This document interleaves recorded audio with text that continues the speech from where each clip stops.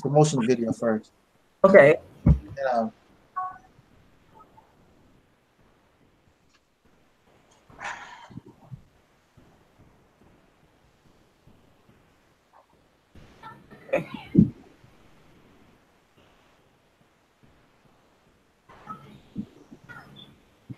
well, at least look like we're not having technical difficulty.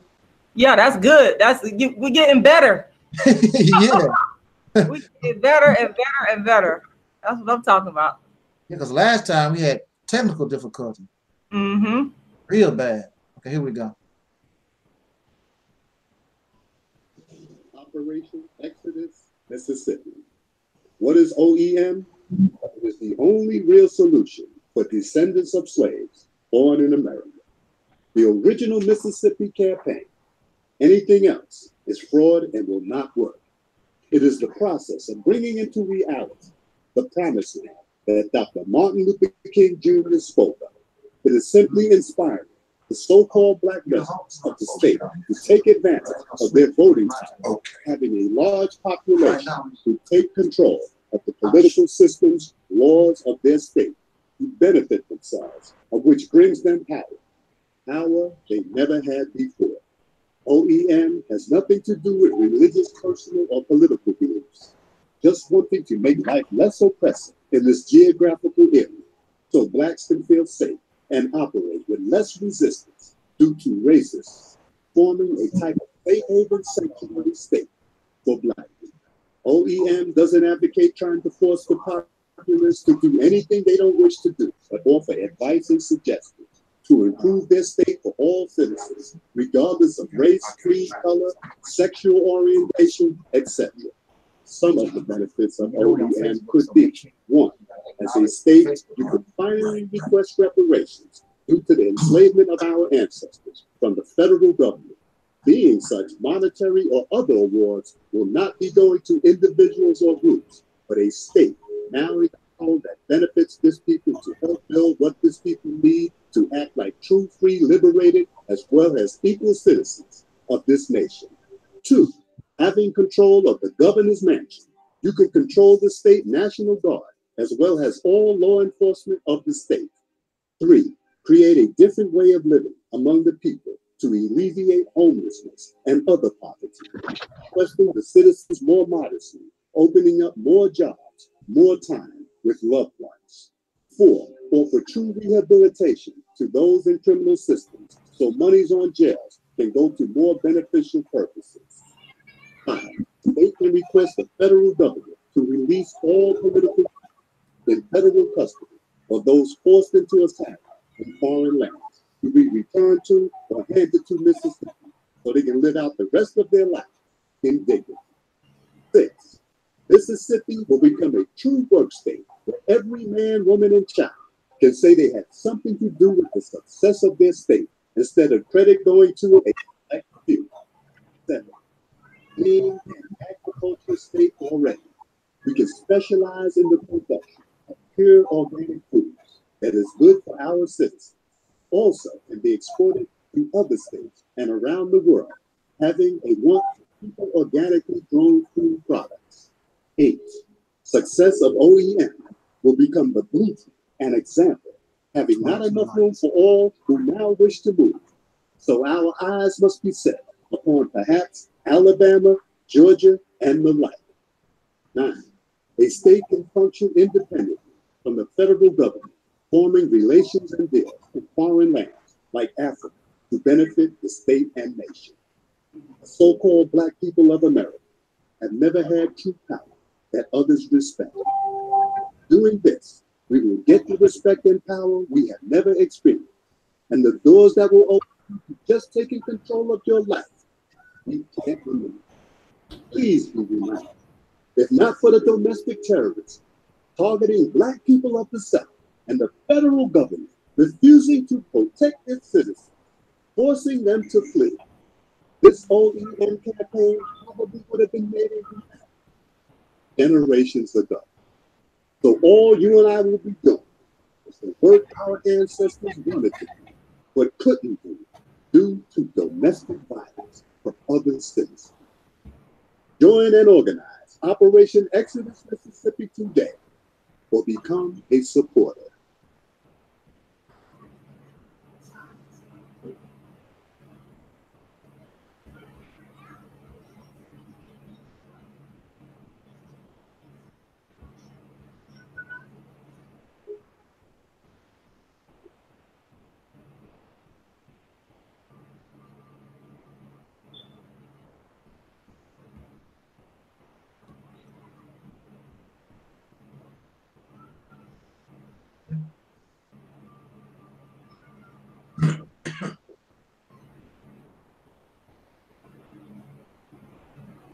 Good afternoon, everyone.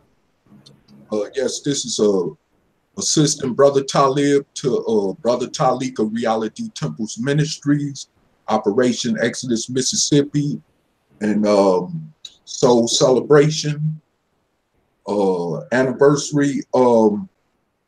Today, I'd like to first of all send my shout outs to Brother Craig, Brother Bakari, and Brother Guy.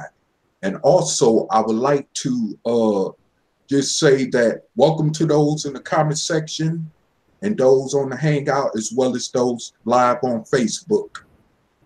Now, what this is about is what you just saw in that trailer video that our good brother Omar Shabazz was featured in. And this is the reality. This is the only reality, the only proven reality. No one has refuted this ideal of Operation Exodus, Mississippi. You know, nowhere in social media that I know of. And the situation right now that's going on is that just like Brother Taalik, and I'm sure just like many of us other have tried the conscious Black community for so long, that it did not work, you know, and we see that none of it has worked, going way back to the 1920s of Marcus Garvey, Noble Drew Ali, Father Divine, and other people that came through, and it didn't benefit our people. We've seen what happened with the Nation of Islam when Malcolm X was in the nation at the time and when he left. And we've seen also how that organization declined, you know, even after his death. And I mean, it's just the same thing, just like with the Nuwabians, an organization that I was involved in under Dr. Malachi Z. York, who was known by other different names. And I mean, today, right now, we are at the point of extinction. I mean, you know, I know, especially those of you that's in the Black conscious community who are very in particular about our people being extinct, or when you hear that we're people that's headed for extermination, you know, it's at the point right now that that's the reality. I mean, just look around you and see what's going on. Many of us are getting killed in the streets by the police. Ain't no justice being, you know, brought forth behind that situation. You know, it's still areas in this country socially where people are being discriminated against, whether it's housing, the job market, education. I mean, the list goes on. So my thing is this, is at this point in time, if we do not take advantage of this ideal that me and Brother Taalik came up with earlier this year, called Operation Exodus Mississippi, you know, if we don't collectively come together and put together what's going to work for this ideal to make this a success, as well as by putting all our differences to the side, you know, just like the colonists put their differences to the side so they could gain their independence from the British, if you see where I'm trying to go with this. So basically, we in a situation right now where we got to put our differences to the side. I don't care if you're Christian, Muslim, Judaism, or whatever religion you belong to, or whatever other walk of life you belong to. It's not about you know, whether you're what your sexuality is. It's not about what your status is as far as how you financially living. None of that matters right now. It don't even matter if you're a drug addict, okay?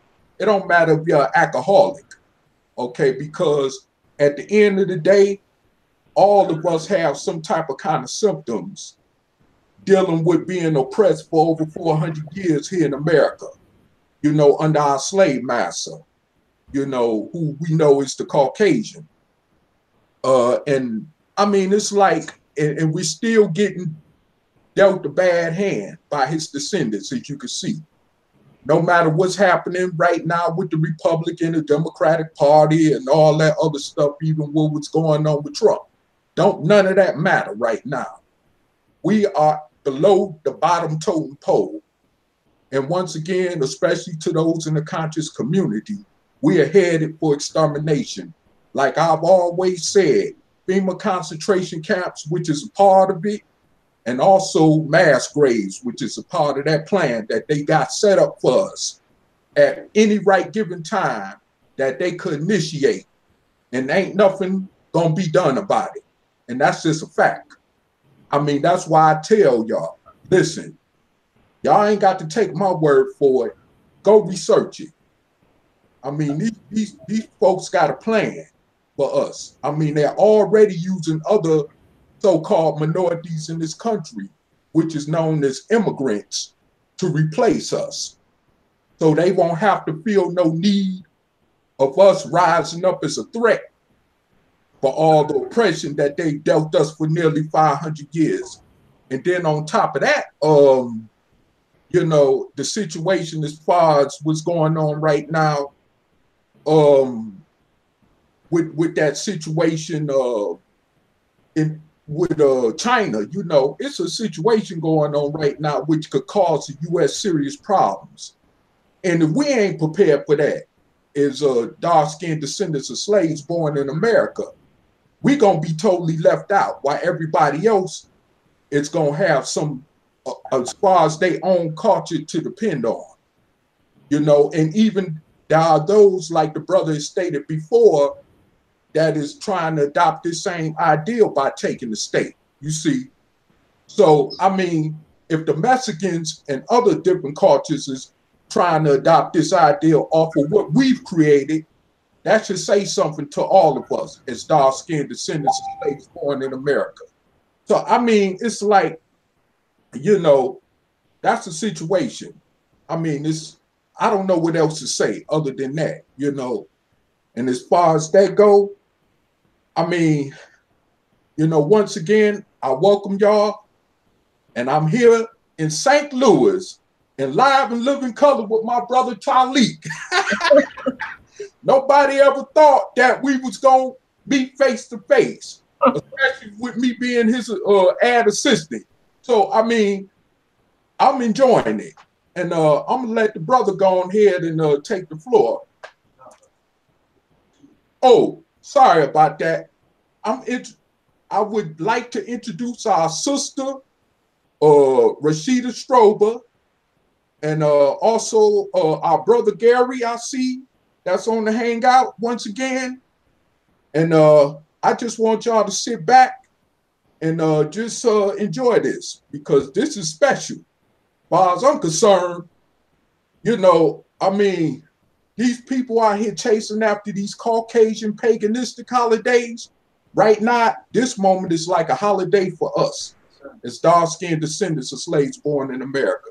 So once again, I would like to pass this on to our great brother Taalik Ibn'rad. Oh, to Rashida, I'm sorry, sister. Oh, thank you. That's okay. No, it's all. Greetings, everybody. First of all, I would just want to say I'm happy to be a part of this.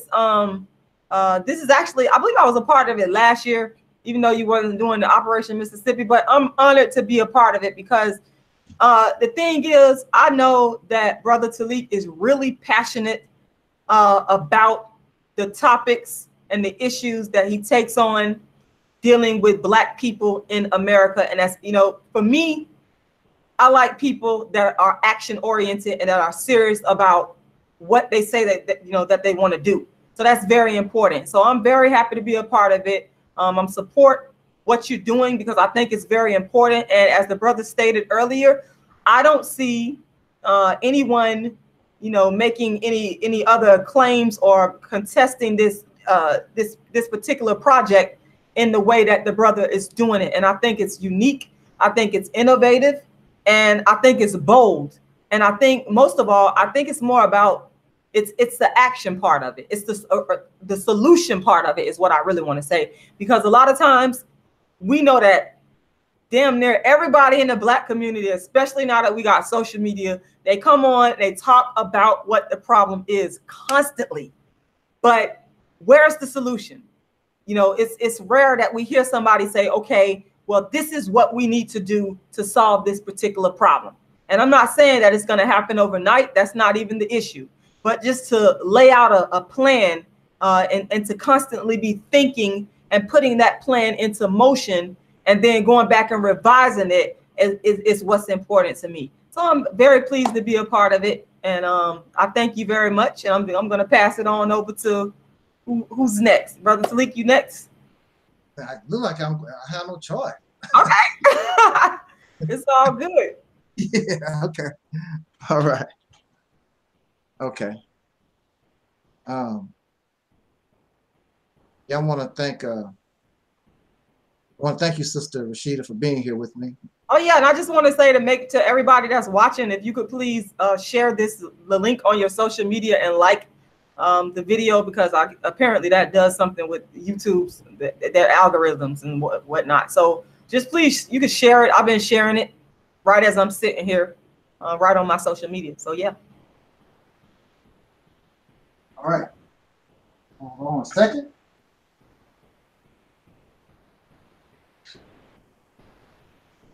All right.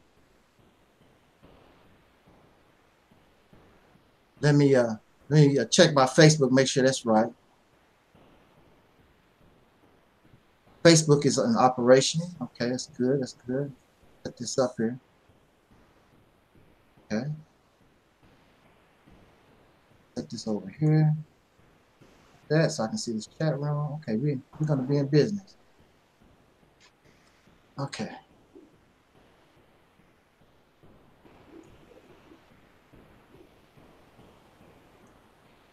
All right, all right. Yeah. In the name of our ancestors, peace forever and always, and welcome to another edition of what we call the Reality Temple on Earth Internet Ministry. I am the mighty one, Ancient 7, your soul brother, number one, y'all. Okay. I'm so happy that my sister Rashida is in the house. Thank you. I'm glad to be here. Yeah, we had a wonderful time in Atlanta, Georgia, Sister Rashida. Yes, we did. Yes. And I'm telling you, my lady friend really enjoyed that play. I mean, you turned it out. No, I enjoy her. She was hilarious, man. I still got her comment in the back of my mind, and the way she said it, it was just like so sincere and just like so unassuming. I was like, whoa. Yeah, it was great. Yeah, it was a pleasure to meet you. And it's the same here. The same here. I told you we was gonna meet each other. Yeah, I knew it was gonna happen eventually. Absolutely. Yeah. Yeah, my baby sister, she wanted to come to Florida, and I said, well, why don't we come down there to St. Petersburg? St. Petersburg. Yep. Yeah. That's where I'm at. Yeah. So I said we'll go down to St. Petersburg. Yeah. Come on down here anytime. Come on. So we still might do that. Yeah. But right now, I got this campaign going on, and who knows when, and if it takes off a little bit, you know, we have to go to Mississippi. There's no doubt about that. We're gonna have to go to Mississippi. And if I may, I know you're gonna speak, but I just want to say this because I told you this personally. After you had spoke, you was tired, and I really appreciate you taking the time out to come. You came from a long way. You was tired, and I had asked you to speak on Operation Mississippi, and now you had told me about Operation Mississippi when we talked like over the phone or through the Google Hangout. But I'm finna tell y'all this, and I hope that the people watching get a chance to see you speak on it in person, because it's a whole nother, you took it to a whole nother level. Like, it's one thing to see somebody on video give a dynamic talk about something, but to see you in person, to give, you know, the presentation that you gave at the play, it was just amazing. And from that is what really, to be honest with you, made me jump on board, because I could see the strategy, the planning, the passion. I saw all of that, the sincerity in it. And when you got up there and you spoke, and I was like, wow. And the crowd, everybody was sitting there just like hanging on your every word. And it was wonderful. So I really appreciated that. It's just a whole different ball game to hear you speak about it in person. And what I'm hoping to see you do is to do some type of campaign tour, so where you're going city to city, speaking to churches, you know, colleges, different organizations about this, because it's definitely on that level.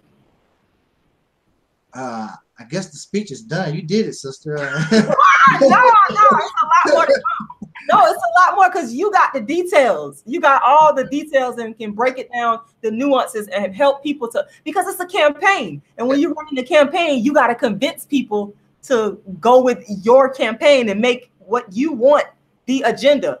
And like I said, when I sat there and I listened to you and watched you and you were there, I was like, okay, I get it. I'm on board. So that was very important to me. So like I said, I'm hoping you're able to tour.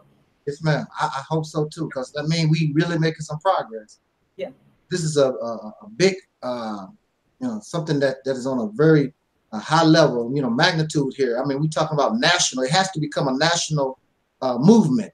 Right. You know, something small is not going to be effective. It's going to have to take something really big in order to get us something big. And so it's going to have a lot. I mean, if the people are going to do it, I'm ready to roll. Yeah. You know, they decide they don't want to do it. Oh well, you know, that's you know, nothing you can do about it. But if people want to do it, then we're going to do it. And that the success, oh man, we're going to talk about that in just a second. You know, it's just incredible. But excuse me a second. Yes. Yeah. So thank you, Sister Rashida. Thank you. Welcome. Thank you, Brother Gary's in the house. My brother Gary is in the house. He's in the chat room. He's just sitting there back in the cut. Yes, sir. If you want to say something real quick, Brother Gary, you can. No, go ahead. Continue. Okay, all right. And we got my brother Leon in the chat room, and my sister Bridget and GL and Syrian, and we ready to roll here. I want to thank you. I want to thank you once again for all those who are watching now and those who will be watching this presentation in the future. I thank you so much for giving us an opportunity to come before you and speak our little piece, and hopefully I can say something to us this afternoon that will cause you inspiration and get on board what we call this, you know, this soul train. I want to say, of course, got to send my shout outs to those who are on Facebook. This is again a simulcast presentation to my brothers and sisters, friends on Facebook. I want to give greetings out to them. And of course, those who are close to the Realities Temple, I want to send a shout out to our sister Ingrid and sister Brittany and brother Craig, brother Guy Nollywood, brother Bakari. I said it right. Yes. I always get that brother's name right. I keep getting it confused with Barack Obama. And I don't know why I keep getting that brother's name confused with Barack Obama, but I got it right. I'm proud of myself. And I want to send a shout out to Brother Maurice Muhammad and those who are like I guess you could say like a springboard from this platform. They are exploring the options of a small town in what's the town, brother? Mount Bayou. Mount Bayou, Mississippi. They explored a small town in Mount Bayou, Mississippi, and We wish them, of course, the best of luck because their success is our success. We're all on the same team as far as this is concerned. You know, we're going to Mississippi. I want to send a shout out to the son of man, Brother Marvin Muhammad. And I had a brief conversation with Brother Marvin, the new nation of Islam. As soon as I am able to touch down, I'm going to touch down in Mississippi. Got to go see Brother Marvin Muhammad, the new nation of Islam, in a small town called Red Lick, Mississippi, Lorman, Mississippi. Got to go see them. These brothers and sisters have been there for years. They got it going on. Almost really self-sufficient, doing some great work there, and we need to show. We need to show our people, you know, when our people are doing great works. So, who else did I didn't want to miss nobody. I think I covered that. So with that said, let me get another taste of this little water. I don't know why all of a sudden I got a dry mouth. It's incredible. What's up with that? But I'm not gonna try to hold you long. I hope that you are here for the whole ride today. But I'm gonna try to go through this quickly but efficiently, and again, hope to inspire us and probably perhaps give us just a little bit more understanding on this campaign called Operation Exodus Mississippi. The official kickoff. We presented this idea back in March of this year, and I sent a DVD actually to Minister Louis Farrakhan of the Nation of Islam. I have not heard anything back, and they said the way I talk about the Nation of Islam, I probably won't hear nothing back. But it's all good. It's all good. And I presented this idea to the Nation of Islam back in March, and just been kicking it. People have been asking me, y'all ain't doing nothing. I never said we was gonna do anything. I just want to put it out in the air to see what type of response. And so far, we've been on YouTube, and we've been on Facebook and a few other social media, and so far we've been getting a real good response. So why not officially attempt to do this type of thing? Let's kick off this campaign. You know, we can't do no worse than what we're doing now. That's a guarantee. So, man, my mouth is so dry. What's up? Because we know you finna talk, you finna say something. Got a lot to say. You think so? It's all good. Man. My mouth has never been this dry before. I don't know what's up with that. Maybe you're right. I don't know, sister. Maybe, I don't know. Maybe you having some kind of effect on me. All that womanhood you got out there. Uh-oh. Uh-oh. Is my sister around?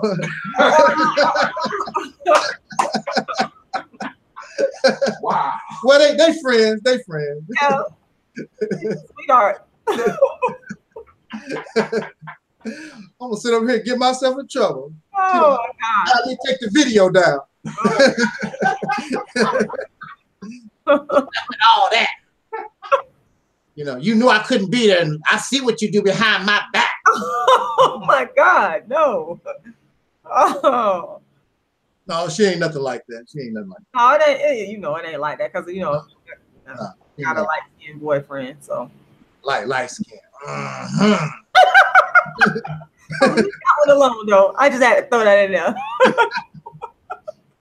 A dark-skinned activist with a light-skinned boyfriend. Oh my God. That's another subject. That's another subject, y'all. We're gonna have to go to let's talk about the dark-skinned activist, and she got a light-skinned boyfriend. Wow. Matter of fact, this is the second one. This ain't like it's the first. Oh my God. This is actually, hold up. Oh, the third one? But wait a minute, hold up. Now I was married to a pitch black, blue black, dark-skinned man for 10 long years. Okay. That means something. Okay. But I digress. Operation Mississippi. Oh, okay, all right.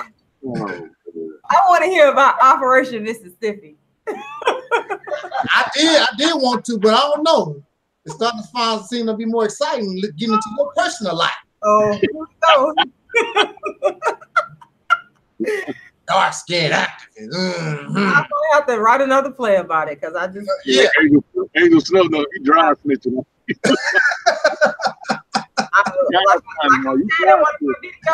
not leaving my light skinned man. I'm not doing it. Sorry. I could take the heat. I can dish it out and I can take it. Okay. All right. But I want to hear about Operation Mississippi. Yeah, okay. Here we go. Here we go. All right. As you saw, my brother, assistant to me, he's here with me live. Y'all seen live and living color, Brother Taalik. And he got here a little later than I thought he would get here. And I wanted to go to visit the crazy house, actually. I did. And I thought it was important to go visit the crazy house because I wanted to make a video and I wanted to show you where I was liberated from. You know, this is operation. This is about our liberation. Soul Liberation Day. It's about our liberation as individuals, as in my case, liberated from the crazy house. And all of us go through drama. All of us have problems, and we go through these different things. And many of us, fortunately, we liberate ourselves from these different problems. Unfortunately, as you live, you're going to keep liberating because that's what life is. It becomes a whole lot of problems, you know, but that's what it's about. But this was a major problem for me, 10-year problem, you know. So I wanted to go to the crazy house just to revisit, just to make a brief speech, and I'm going to do that right now. See, the crazy house, for me as a person, the crazy house represented injustice and suffering. That's what it represents. The crazy house for us as a people is the United States of America. And we have been in this crazy house, in this insane asylum, going on 500 years. Now, I'm free and I'm speaking with us this afternoon. And the reason why I can do that is because I was liberated from that situation, but I did not, and it was not liberated just because that's what I wanted, because I had forces against me 24 hours a day. And we as a people in this nation, we have forces, including forces not only external, but internal, that's working against us. But how was I able to liberate myself? And the reason why I was able to liberate myself from that situation, which was called impossible, I was told that without our cooperation, without our permission, I would not go nowhere unless I did what they wanted me to do. And that's take their medicine. And they wanted me to take this psycho medicine, and they wanted me to confess that I was a criminal. And I refused. I said, I would rather be dead than confess to something I am not. I am not a criminal, and I am not insane. I'm not going to do it. So I had put in my mind and had already accepted the reality that I'm a dead man. I was going to die in this place. That's how serious it was. But as time went on, light came to the end of this tunnel and within this tunnel. And that light was what I call right knowledge. I'm not talking about something that's emotional, because I was emotional for the whole time I was there. I was emotional. I called the white man the devil when I was locked up in there. I called him the devil. I called him the children of Adolf Hitler. And I said all kinds of things that made myself feel good. It felt good calling the white man the devil right there in his face. And when I finished calling the white man the devil, they said, you can now take your ass back to your room and sit down. Because we go home every day and we're going to spend the evening with our family, and you're going to spend the evening with these folks. So I felt good saying that, but it did not change my reality. It filled me with emotion, but it did not change my reality. You know, it made me feel good. I like saying that. Make it feel good. But it did not change my reality. My reality did not change until I began to grasp the right knowledge, not just any knowledge. Knowledge is good. There are many of us. We love knowledge. I hear them on YouTube all the time. You know, knowledge. Knowledge is power. Yes, knowledge is power. Yes, it's good to have knowledge. And, you know, I have In Vogue, and hi Terry. I have In Vogue behind me. Some of these persons, they want you to know that they have all this knowledge. And they have all these tons and tons of books. I've been doing a lot of reading. I'm so smart. I am so great. And not only can I read like this, but some of them may even have the college degree. I went to Harvard, maybe perhaps, and I went to Yale, or maybe perhaps I went to Morehouse or wherever I went to. They full of knowledge. And there's nothing wrong with knowledge. There's nothing wrong with that. That's not the problem.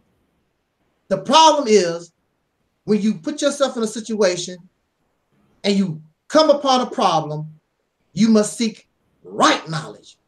Because if my car breaks down, I cannot use a plumber's manual to fix a car. It's knowledge, wonderful knowledge to have, how to go into, you know, fix pipes and things of that nature. But I'm trying to fix a car. It's the wrong knowledge for the situation that I have here, the problem that I'm facing. It's the wrong knowledge. So if we who are part of this Black conscious community, Afrocentric community, however community, Black community, however you want to say it, if we've been going on in this nation, going on 500 years with this problem, and this problem has not been solved, and we have all this knowledge, and the problem has yet to be solved, then clearly it's the wrong. I know, some of y'all don't want to hear that. It's the wrong knowledge. Clearly, it's the wrong knowledge. And I know you feel good about your Moore Science Temple. I know you feel good. You in the Nubian nation. I know you feel good. Assalamu alaikum. I'm in the Nation of Islam, and I'm part of the new Black Panther Party. I'm part of the new UNIA. I'm part. Makes you feel good, sound good, make you get a lot of emotion. But there are thousands of you, thousands, not a few hundred, not me and my 10 subscribers. You know, we can't do too much. It's just me and my 10 subscribers. We don't count. But it's thousands of you who are Kemetic, thousands of you who are BG, thousands of you who are Nation of Islam, and I could go on and on and on. Thousands of you who are Christian, and you can't change your condition. You're Christian and you're Muslim and agnostic and all these things, and we can't change our condition, but we say that we have knowledge. Some of y'all said that y'all even have the truth. Some of y'all even said that you have right knowledge, but it's not changing our condition. Why is that? Because clearly it's not right knowledge. Because if you take that manual that was designed for that car and your car has broken down, that's the right knowledge for your situation. You should be able to fix your car. Because you have to have the right, appropriate knowledge for your situation. It's not working. It's not the right knowledge. It's not the appropriate knowledge. And also, you have to have the correct mindset, the right mentality in order to go in to fix these problems. You can't, you know, in order to fix a car, you have to have a certain attitude about fixing the car. Not, I don't want to do this. You defeating yourself. You can have the right knowledge, but you're defeating yourself because you're not into this. So you might even have the right knowledge, but you won't use it correctly because you just don't have the right attitude. So you have to take all these things into consideration. But most importantly is the correct knowledge, the right knowledge. And we don't have it, because if we had it, we would not continue to be on social media 24 hours a day, day in and day out, complaining about this condition and asking, what can we do? What should I do? What did I do? You know, you're still doing the same thing. So here we are. And this truth has arrived. But y'all don't want it.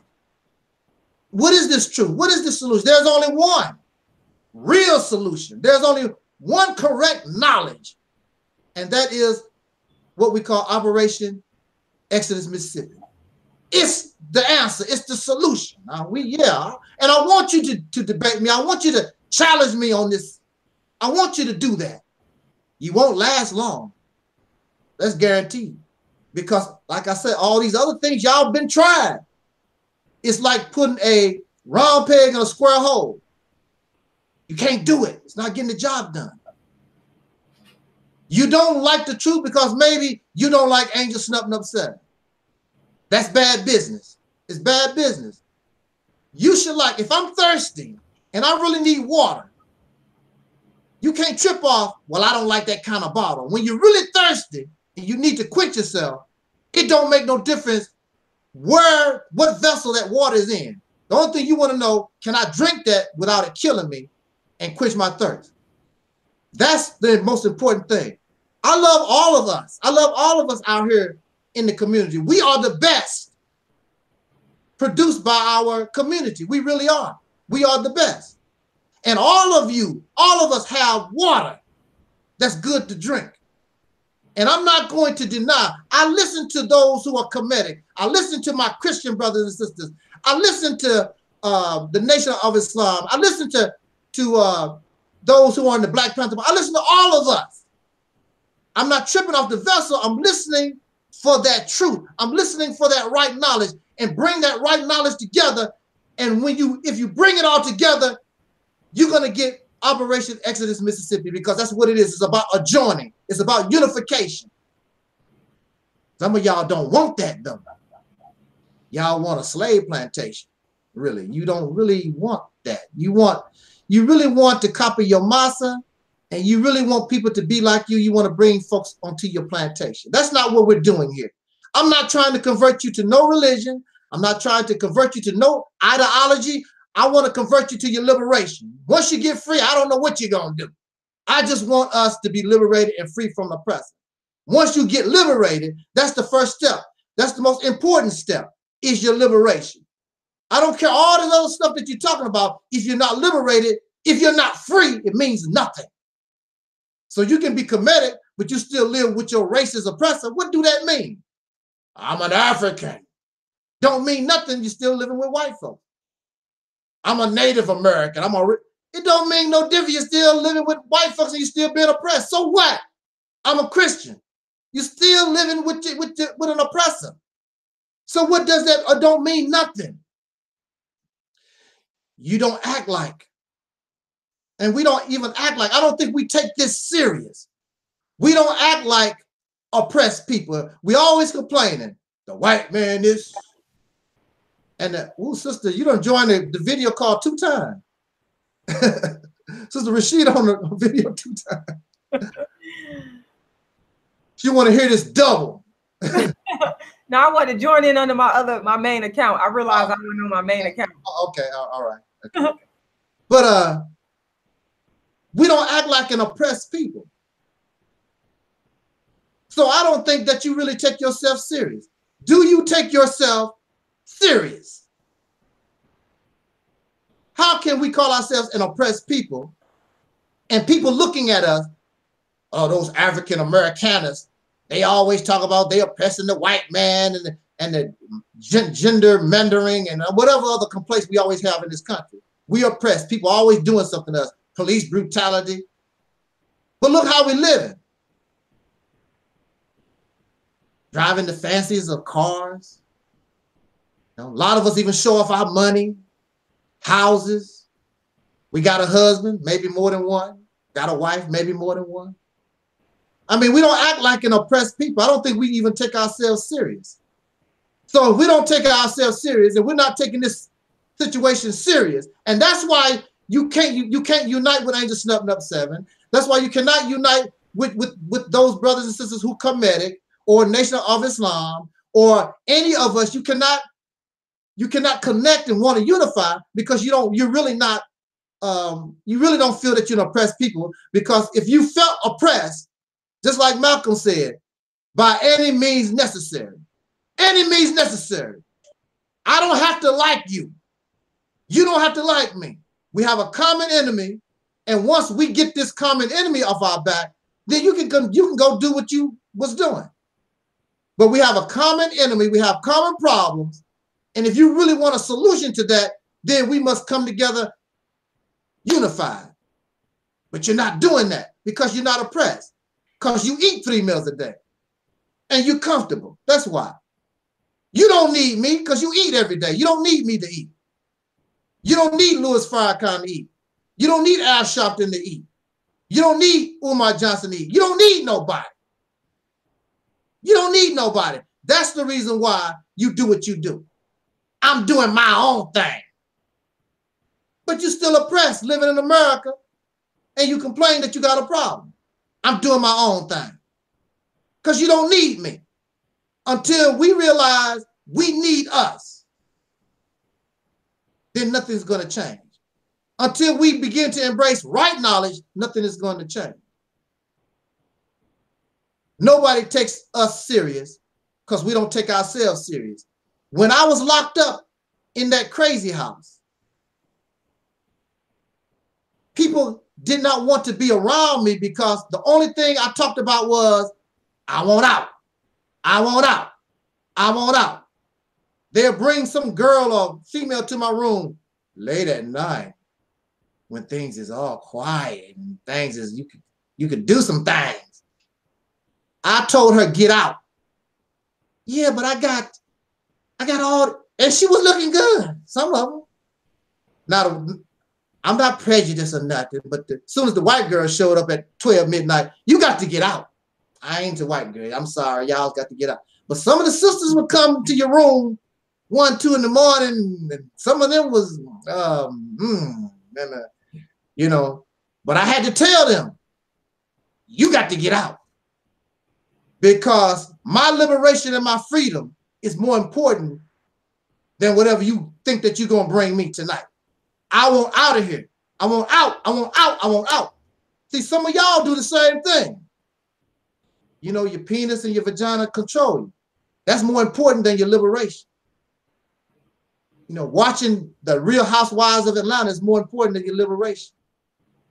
Here you got a situation in Chicago. They keep talking about the high crime rate, the high crime rate in Chicago. Some of that can be instantly stopped if you had real men that lived in Chicago.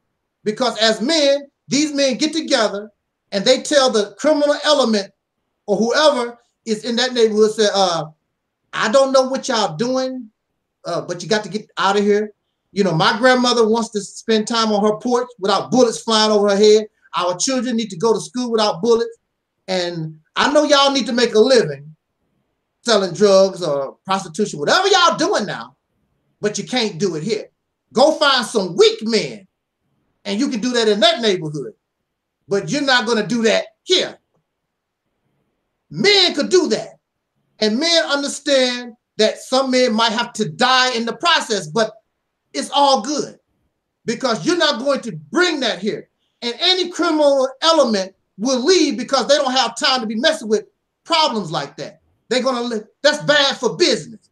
They would rather go somewhere where they don't have to deal with crap like that. But I'm not making mockery. I'm just making an observation. If there were real men, see, these men work jobs, 8, 10 hours or whatever. The only thing they want to do is go home and get a beer and tell their wife to strip after the football game is over. That type of thing. They have no concern in the protection of their neighborhoods, their community. That's not the mentality of a man. Men, from what I was told, y'all tell me that men are supposed to protect and provide for their family, their women, and their children.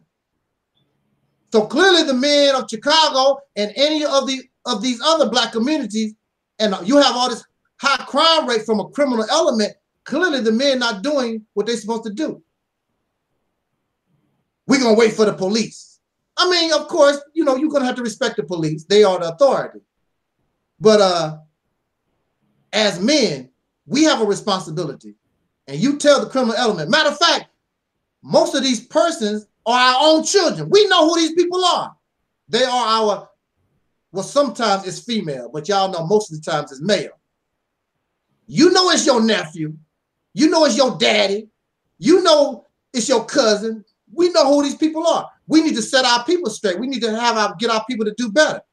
We know who these people are. But you're not men. You're not men standing up.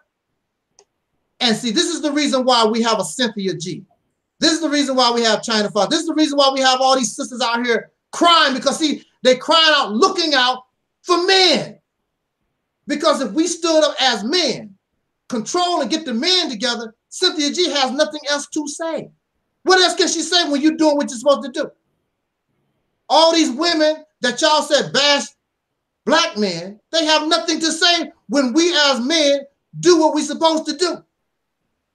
Even if it means we go to the grave. Matter of fact, it makes us look even better in the eyes of womanhood, because they were like, oh shit. My bad, bro. all right, thank you. Sorry for that little interruption there, y'all. But it makes us look better when we're doing what we claim that we're supposed to be doing, that is to protect our women and children, protect our community. It makes us look better. So when you're doing that, what else can they say? Running around here, Cynthia G got a weave and makeup and all that, and so-and-so is fat. That makes us look more pitiful and pathetic. That's all that it does. The hair-headed hooligan and all these names that we call our sisters. When you become a man and show these women that you're a man, when they see your strength, whatever you want, believe me, you don't have to ask. They're going to give it to you. When those women know that you want them to have natural hair, watch, they'll just start doing it. You don't have to get on YouTube and they should wear natural hair. They should no. When they want to please their man, and she knows that her man wants her with her natural hair, she'll just do it. You don't have to worry about all that. She just do it. But when you don't want to take responsibility for yourself, then you need to point the finger and get the pressure off yourself. And y'all never point the finger at the real problem, which is living in a racist society. That's the problem. But that's how it is when you're dealing with people suffering from abuse. People suffering from abuse point fingers at everybody except the abuser. He was a man.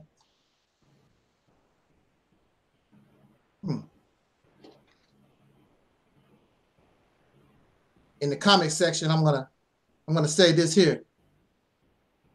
Somebody said black men are expected to fight the whole world. How can you fight the whole world when you ain't done nothing in your own neighborhood first? So who is stupid enough to expect you to fight the whole world? You can't even fight in your own neighborhood. So clearly somebody is really overstepping. Fight for your own personal family, your wife and your children. There should be no such thing as a black man being forced to pay child support. That's your baby. That's your life. No court, no law should have to tell you to pay for your child. You should not even want nobody to pay for your child. But for those who don't responsibility, it's pointing finger things. Until men begin to step up to the plate and be men, this condition is not going to change, because only a man can move this. Only men can move this. There's a reason why the Caucasian racists called us boy. That's the position that he put us in, boy, and he still call us boy. Not in our face like they used to, still call you boy. And if you go down south, sometimes they still tell you, call you boy. But they try not to make it like something racist, but they call you boy down south. look,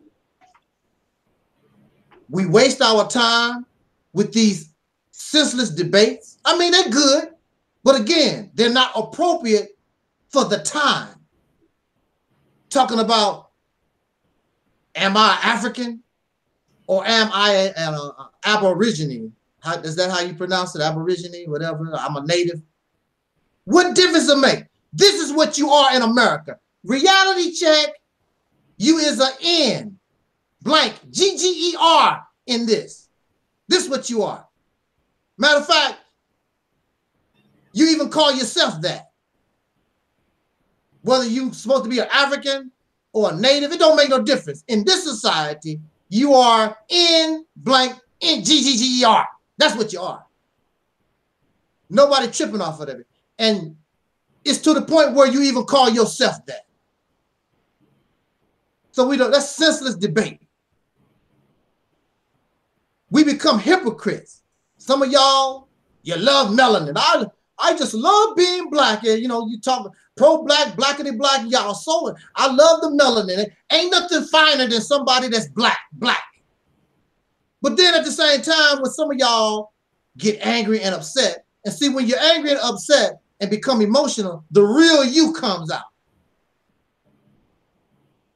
And so you love black and you love melanin, but then you'll turn around and call somebody like me or Tommy Sotomayor, brother Tommy Sotomayor, you'll call us crispy. And crispy is a word that you use to make mockery of those who have dark skin. Ain't that right, Sister Rashida? Absolutely. See? I was always against that whole thing. I ain't even trying to bring up no names, but I remember when I had somebody present that to me a couple of years ago. I'm like, wait a minute, hold on. Like you saying, it's a walking contradiction. You want to preach blackness and you want to be black, but at the same time, you want to demean blackness. I can't respect black people behaving like that. I don't even want to be bothered with them. Absolutely. Those type of black people are despicable to me because it's either you in or you're out. You can't be towing the line like that. You can't be insulting blackness and then talk about you pro-black. That don't work. No. And actually, the person that actually brought that to my attention really was Tommy Sotomayor, because he said, why are you calling me crispy, coon, Uncle Tom? All these words come from the racist slave master. That's where they come from. So right. Here you are, you don't like white people and you don't like the racism and all, but you're using all these are racist terms that came from the slave master and their children. That's where it come from. You're so dumb, you can't even come up with your own words to make mockery of somebody. You actually are stealing words that have been used for 400 years. And we know what they meant. Some of these words, coon and Uncle Tom and crispy and all, and nigger and negro. Some of these words was some of the last words many of our people heard before they was lynched, before they was killed. So why would you want to continue to use the word? Why would you want to use the word nigger? And I heard recently, even Tommy Sotomayor was talking about he needs to stop doing that. Because we know where it all comes from. Oh, I'm not saying nigger, I'm saying nigga. You know, N-E-G-G-A or however they say it. No, you know what it comes from. Well, it's to the point that black people have even sanctioned, which I got a huge problem with it, and got into debates with white people over this.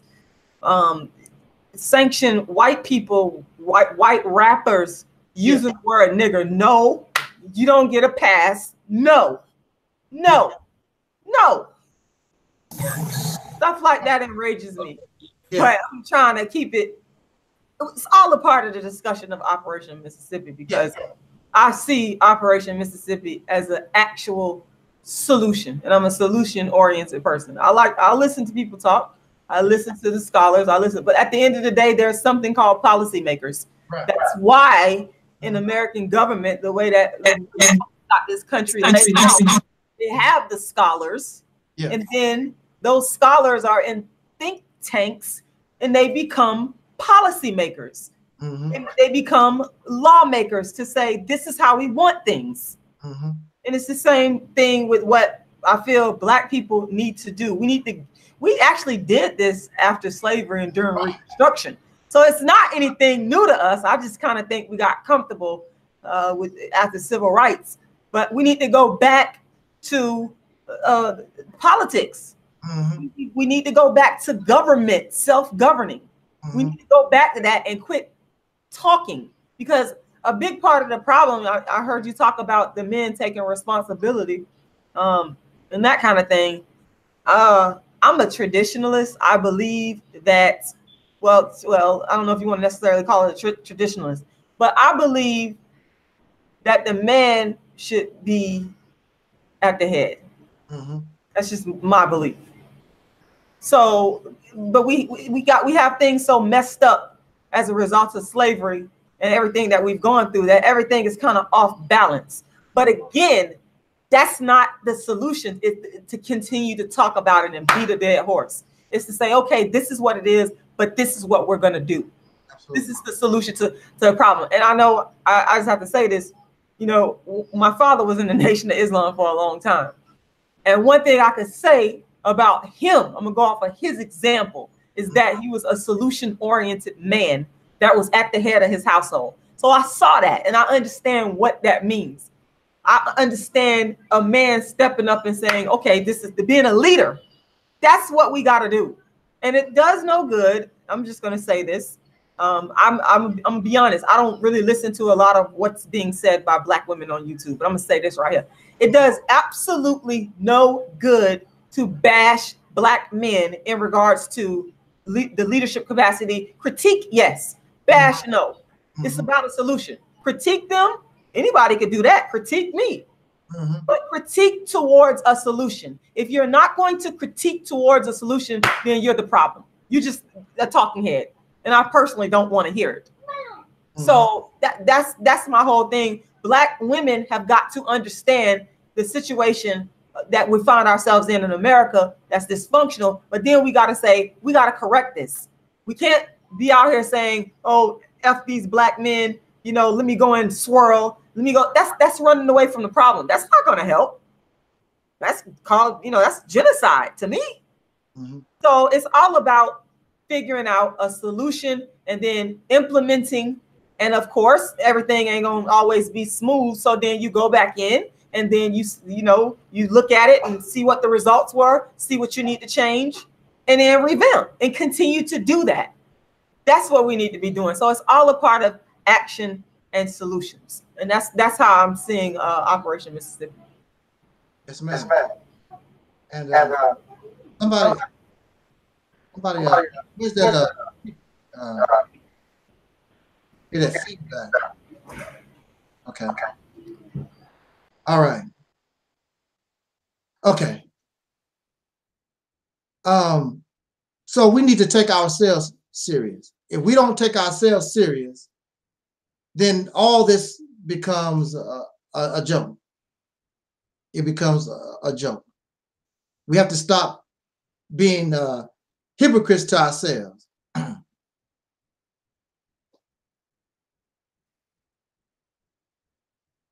See, brothers and sisters, many of us, we think that we have all the time in the world.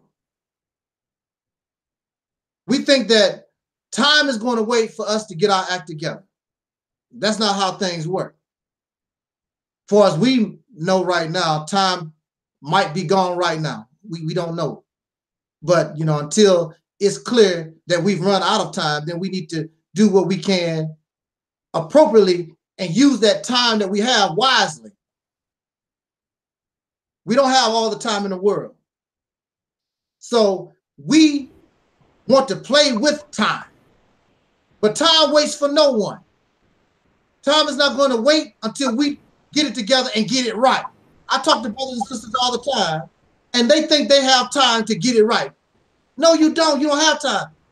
You don't have time like that. But who would play with time? Who would disrespect time? Well, there's only one person that really could disrespect time, and that's those who are dead. Those who are dead, because there is no time for those who are dead. So I was in the Nation of Islam, and they told me that the Caucasian people called us Negro. We was called Negro at one time. And they said that the G in Negro, N-E-G-R-O, the G is interface from the Greek.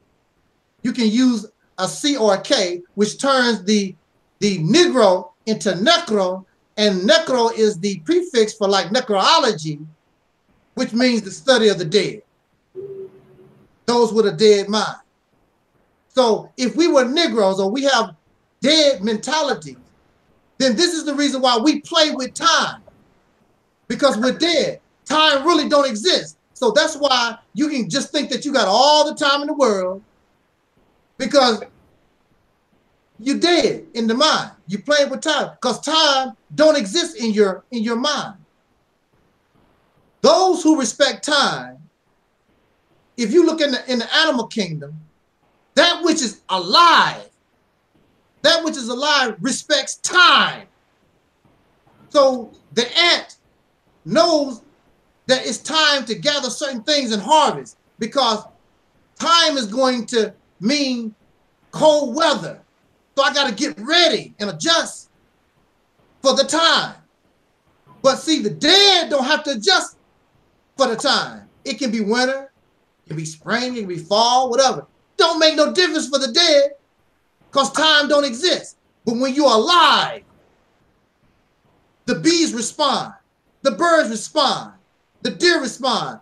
Any life form that is alive responds to time because they know if they don't make it in time, they'll be like in the case of the ants. If they don't do what they need to do before winter hits, they know they could starve to death. Right. If they want to live, you have to respect time. And we don't respect time. So you think, well, I do. See, you really know, that you need to unify with Angel Snub 7. You need to unify with Brother Gary. You need to unify with Brother Taalik. We know that we need to unify with each other, but we're going to take our time, when the right time go by. See, that's not how it works. That's because we have a dead mentality. Time don't exist for you because when you're living and you know the only way that I can exist, I got to have these persons with me, whether I like you or not. Only a dead mind. Operation Exodus Mississippi. Why is it important? Operation Exodus Mississippi is alive. It's in accord with time. It's bringing us the right knowledge, all those things that we're talking about. It cannot be successful unless we create real men and women and children. Unless we create unity, otherwise it cannot work. It's on time and it's on for you. It is the answer to our prayer that we claim that we've been waiting for a long, long time. The problem that we have right here is that we are doing good things. Brothers and sisters, look, we're doing good things. Many of our ideas is very good. The problem is, it's too many of us doing too many things. That's the problem. When you're trying to deal with cancer, you don't shoot cancer all over the body, all willy-nilly. You concentrate on the cancer, and it's a direct attack. But the way we're doing it, it's a little bit over here, a little bit over there. That's not, you're not going to be effective like that. You have to become one direct. That's what makes a laser beam so powerful. Don't you know that a laser beam, don't you know light is filled with rays, all types of rays. And a laser beam is light. But the difference between the laser beam and the regular light that's shining on my face right now is that that light becomes concentrated. And that's what makes it powerful and makes it deadly. This Operation Exodus Mississippi is like that laser beam. We're taking all of our ideas. What I'm presenting to us today is nothing but a foundation, but we're taking all our ideas and bringing it as one to make that laser beam. That's what we're doing here. It's too many people doing too many things. We need to concentrate on one thing and make it strong. Make it like that laser beam and focus and stay on the course, because it's the way to go. If we don't unify, if we can't get this together, then we as a people we're just dead. We're just dead men and women and children walking. Because the right situation, brothers and sisters, look, this is the time that we're living in. We've already been given warning. You had Hurricane Katrina, the best example. Look what happened to our people there. We also had the recent hurricane in Texas. We need to be looking out for ourselves instead of waiting for FEMA. And if the right situation happens in the world, brothers and sisters, we don't have nowhere to go. Now, people are running to America right now from Guatemala and whatever. But if something happened in America, what are we going to do? They are setting up sanctuary cities for immigrants coming to this country, where we've been here abused and neglected and done unjust, oppressed, going on 500 years. Where is our sanctuary city? Where is our safe haven? Where can we go when we are being oppressed? When we become refugees? Long time ago, you know, they ran us from the south and we ran to the north. There was places that we could go. But now, where can you go?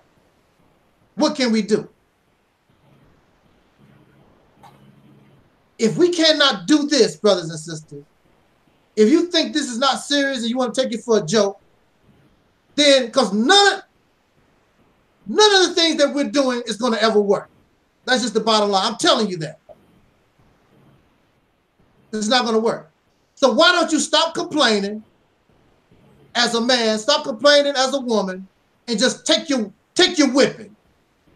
Stop all this crying. Oh, the white man is doing this. And, you know, I used to be like that. I used to be like that. I used to be like that too. Oh, the white man this. And if they didn't take down my videos, you know, I really wasn't crying like a lot of these cats do. But I did blame the white man. But, I mean, that gets old. Oh, the white man do this. Yeah, so it is. They start getting old. Get old fast. You know, my videos getting taken down because I'm talking about what the white man has done. But it gets old. It gets old because we understand the white man. We understand that part. But you know you're not going to get no help from the white man, and you have to depend on yourself. What are you going to do? What are you going to do to change this condition? What is the solution? The solution is Operation Exodus Mississippi. Operation Exodus Mississippi is the catalyst. It's the foundation. It's the base that you use in order to get everything that we want. You want reparations? You can ask for that, but asking for reparations from the power base of a state, you're more able to probably chances to get it. And plus, if you control that state and doing your own thing, you can create your own reparations. See, do you understand what I'm saying? You can just take it. It's about taking it. And you don't have to use a bullet. It's about using your brain and being smart. Taking control of the state of Mississippi, you talk about reparations, you can take it. Because they get funds from the federal government. You can take your reparations. Don't have to beg. You talk about black business. Bring your business to Mississippi. All the laws that's an obstacle to black business, we are in a position to take all that down. And all you brothers and sisters who are entrepreneurs and business-minded, bring your skills and your talent to Mississippi. Mississippi can give you low finance loans, all kinds of stuff that we can do as a state. You want a better education from the public school system? Well, now you control the state of Mississippi. You can change the public school system to fit your needs. Plus, you're doing it in a way, you're not going to interfere with the white people that's still there or the Asians that's there. Nothing you're doing is going to interfere with the lifestyle of anybody that's already there. Only thing you're doing is looking out for yourself for a change. Gaining power for yourself for a change. That's all you're doing. You're not messing with nobody's life, and everything you're doing is 1,000% legal under the Constitution of the United States.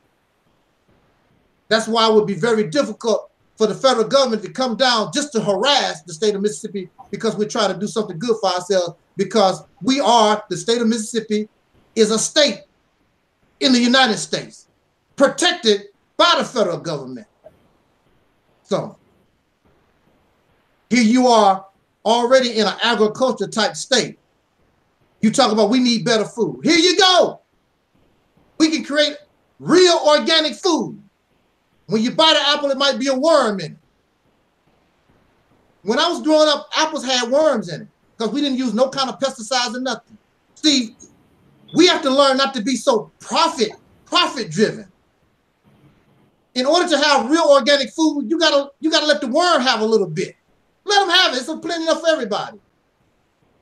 But the food is good, it's pure. Bring the soil back to the way it used to be by proper crop rotation instead of putting all these chemicals in it, because they're doing the same crops over and over and over again, depleting the soil of what's supposed to be in that soil, because they want to keep making money off this particular crop when they know they need to be rotating that stuff. But then they stopped doing that because they found ways to use all these synthetic chemicals in order to get that job done. So if these plants and animals that are eating these synthetically grown vegetables and animals, what you think that's doing to us as human beings? And you wonder why your children slow. You wonder why your children have autism. You wonder why we can't think at all, because our brains aren't being developed properly. As a child, you should, mama, you know you need to be giving your child breast milk. That's the best food on the planet for your child. So I ask brothers, especially these brothers that bash black women, I ask them, are you a breastfed baby or are you a Similac baby? They don't never answer, because see, look, when I was growing up and most of us was breastfed and we had that close tie to our mother, and I know some of y'all who are sort of on the older side, you remember the only thing somebody had to do was say, your mama. Now they don't even know your mama. And you get off, don't talk about my mama, you end up getting your butt whooped. That's the type. I don't care if your mama was a prostitute. I don't care if your mama was a crackhead. I don't care. You don't talk about my mama. Nowadays, you don't hear that no more. But nowadays, most of these young children are drinking Similac Infamil, these formulas. And so 2 things is bad. You're not getting the proper nutrition, so you're not getting proper brain development. Right. Because that Similac and that Infamil cannot copy the chemical composition of mama. Plus, when you next to your mama, oh man. Look, I read an article not too long ago. I don't want to get nasty, but this is how it go. They was talking about women's backside. They said that there are chemicals in women's backside that is necessary for the development of the child. And I didn't know that. They are always finding something. The woman's breast, her backside, everything about us as human beings, there's a reason for it. And so now we're developing human beings. You're not developed properly because you don't have that connection to your mother and you're not getting proper nutrition. Thus, we don't have proper brain development. But you can get all that when you take control of that state and control and grow your own food and make it real organic food. We can change the flow of our people going into incarceration.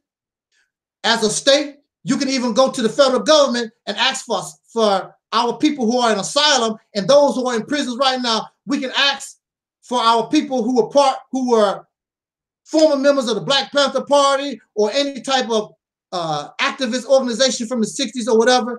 We can ask for them to be released, give them to the custody of the state of Mississippi, and bring our people home so they can die in dignity after they fought for our liberation in the best manner that they could. I would rather Huey B. Newton and Dr. King and Malcolm, I would rather them spent some time in prison or whatever, and we could release them now so they could be here with us and enjoy the last of their days among us. And also they be alive so they can see that we as a people have grown to the point and we are really on our way to the liberation that they fought so hard for and was willing to die for. I got a little ways to go, y'all. Are you all right? Y'all all right? I got a little taste to go and we'll be done. And I want us to share what is being said this afternoon. I want us to share because I'm going to release this later as a response to Savior's Day, because that's really what this Soul Liberation Day really is. It's like a response to Savior's Day. I'm going to repost it when the Nation of Islam, Louis Farrakhan, has their Savior's Day. Because I'm telling you, and I believe, and it's all with all due respect, this is the best Savior's Day speech you're going to get. We're on time. We have the right knowledge. It's appropriate. If we take action upon this, we can get the job done. Now look, y'all hanging? Let's hang just for a little bit more. Because I know Savior's Day, they the brothers and sisters that listen to Minister Farrakhan, they listen to him for 5 hours. I'm not going to take 4 or 5 hours. I think I just done. It's an hour and a half. Yeah, do your thing, man. Do my thing, Brother Gary said. Let me do my thing. Let me get up on here and do my thing. We're gonna do this. Are you hanging, Brother Taalik? Oh, without no question. Okay, Brother Taalik said he hanging. Sister Rashida said she's hanging. She has a little baby she got to check on though. So we're gonna keep rolling here, y'all. Just bear with me. I'm telling you, this is the best talk you're gonna have in February. Nation of Islam have their Savior's Day convention in February, and you're already getting the fire that you really need for the rest of the year right now. Look. Oh, they tell me to keep rolling. Brother Leon said keep rolling. Keep rolling, man. Go ahead, cuz. We rolling on. We rolling on. Let me get a swig of this water here. Now look. See, look, y'all. We need to prove ourselves worthy of freedom. We need to prove ourselves worthy of the liberation. In our current state, our current mentality, the reason why we can't get nothing going really is because we're not worthy. You call yourselves gods. I'm a god and I'm a goddess. And you say that you're kings and you're queens. So this thing that we call Operation Exodus Mississippi, it should be very, very easy to do. It should be easy for a god to take control of a state. It should be easy for the kings and the queens to easily come forth and reclaim their throne. It should be easy to do that. You are God and you're goddess. Now, I understand y'all like those titles. God, you a God. The black man is God, y'all. You know that, don't you? The original man is the Asiatic black man, the God of the universe. You know, we come from Kemet, you know. You know, we're kings and queens. You know, y'all know all that stuff, right? And that's good. And that's good. However, you've done nothing to prove and show that you are a God. Because God creates. What have you created, black man? Kings and queens rule over nations and countries. What nation? Country that y'all rule over. What do you create, God? It's nothing but feel-good rhetoric.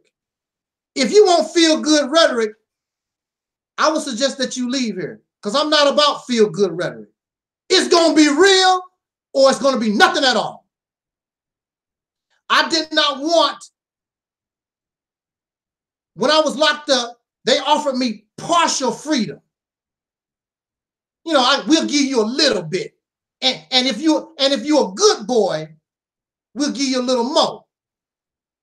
I don't want none of it. If I can't have freedom, I don't want nothing at all. I don't want none of it. And yes, it took a little while before I got the full freedom, but it was well worth it. That's why I'm talking to you right now. Because it's freedom or nothing at all. I don't want no little bit of this and a little bit of that. I don't want that. I want all. All of it or nothing at all. So we want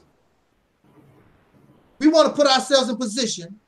If you cannot take control of a state, and this state of Mississippi is already in existence, and you can't take control of it, and you're a god and a king and a queen, see, it makes no sense. Then you want to run around talking about, I want to build my own nation. We're gonna go to Africa and build our own nation. How are you going to build your own nation in Africa and you can't do nothing on the land that you know? And you think you're going to just go to Africa and do that on foreign soil? That don't even make any sense. But you can't take control of your neighborhood. You can't take control of your town. You can't take control of a state. But you're going to go to Africa and all of a sudden, this is what's going to happen on foreign soil. And are those people going to tolerate you doing? Where are you going to do this at? But see, coming from the power base of a state, you prove to yourself that you can control government. Because see, this is what they want. They want you to take control of a state and they want you to fail. Because the first thing they're going to say to us is, see, Negroes can't do nothing. That's what they want you to take over state, and they want you to fail. They want you to do that. There are many Negroes out there who's listening to me right now. That's what they want. Yeah, if y'all do that, y'all ain't nothing but a bunch of Negroes. I hate to disappoint you. And all we need is the right environment. All we need, and see, taking control of that state, you produce the right environment. Watch. See, y'all don't believe this. But just the fact that you begin to create a new environment and you begin to inspire. Look, y'all talk about Egypt, Timbuktu and Ethiopia and all these great civilizations. Beautiful and wonderful. But there's nothing like when you do something with your own hands. Nothing like that. Do you know how inspirational that would be to our young people when they see us taking control of a state, and everywhere they go, black folks run this, black folks run that, soul brothers and sisters, they run this, run that. And they looking at us do international trade. We sending our ambassadors to Africa. Say for instance, as a state, we can send our ambassadors to the Congo because the Congo is one of the biggest countries, nations I heard on the continent. They have plenty of land we could make a nation out of, for real. And we can make a deal. Support the Congo. Support the Congo by what we're doing in the state of Mississippi.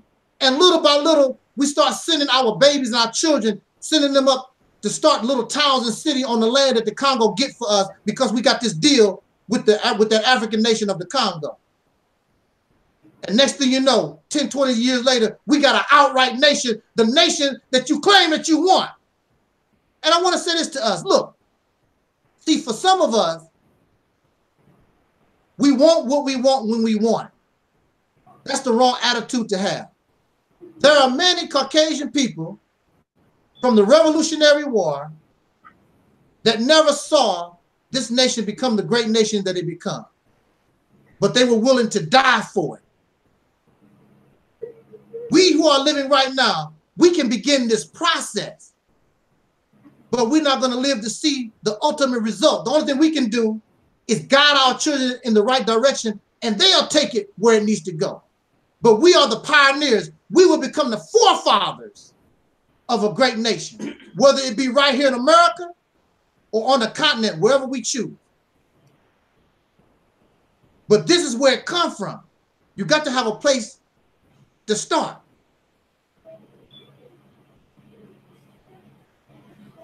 In this land, Mississippi, it's not going to work. We need our brothers and sisters to be men and women, and we need to unify and take the appropriate action. But once you do accomplish this, it's going to fall apart unless you have the right mindset. Because I'm gonna use that N word. The N word, people like with that mindset, you're not gonna get nothing done. And you can be comedic and you can be a Christian, but y'all still have that N word mindset. It's not gonna work. You have to go to our people who are already residents in the state of Mississippi. You have to go to them and explain to them that we have to change our mindset, that we have to have a certain morality, certain laws and things that we can and cannot do.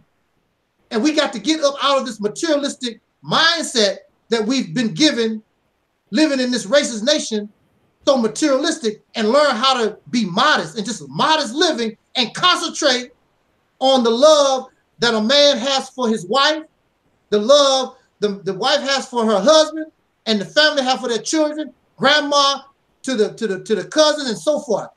We need to concentrate on love for our personal self and stop tripping on cars and diamonds. When they talk about Africa, look, when they talk about Africa, they always talking about the diamonds and the gold and the oil, those things. You never hear them really, they don't talk about the love of the people.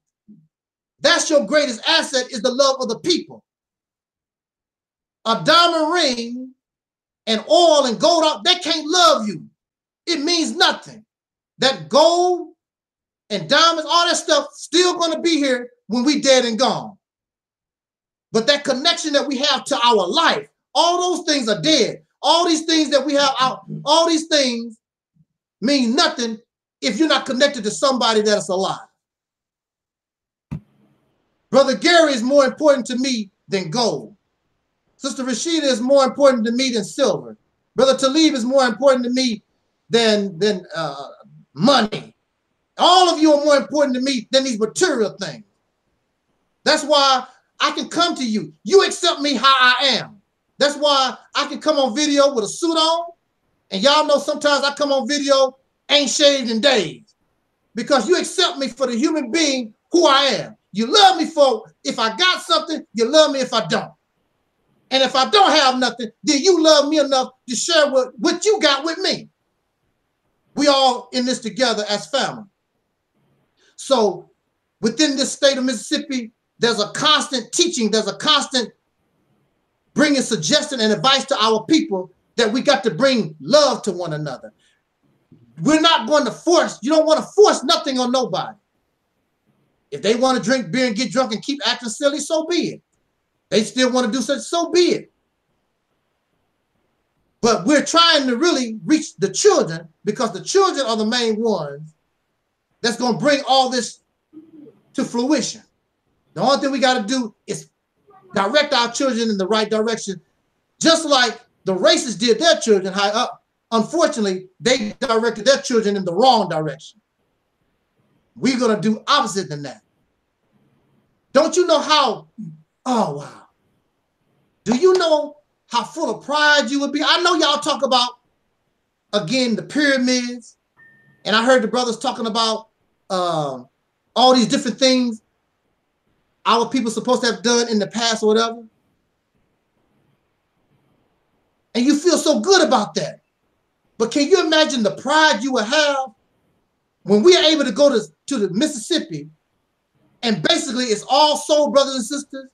We running the government, we running the politics, we growing our own food, we got all these thriving businesses, and all the other states, all the other people around the world looking at us.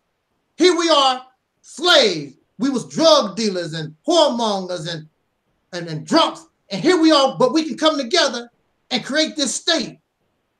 And we got international trade going. Don't you know?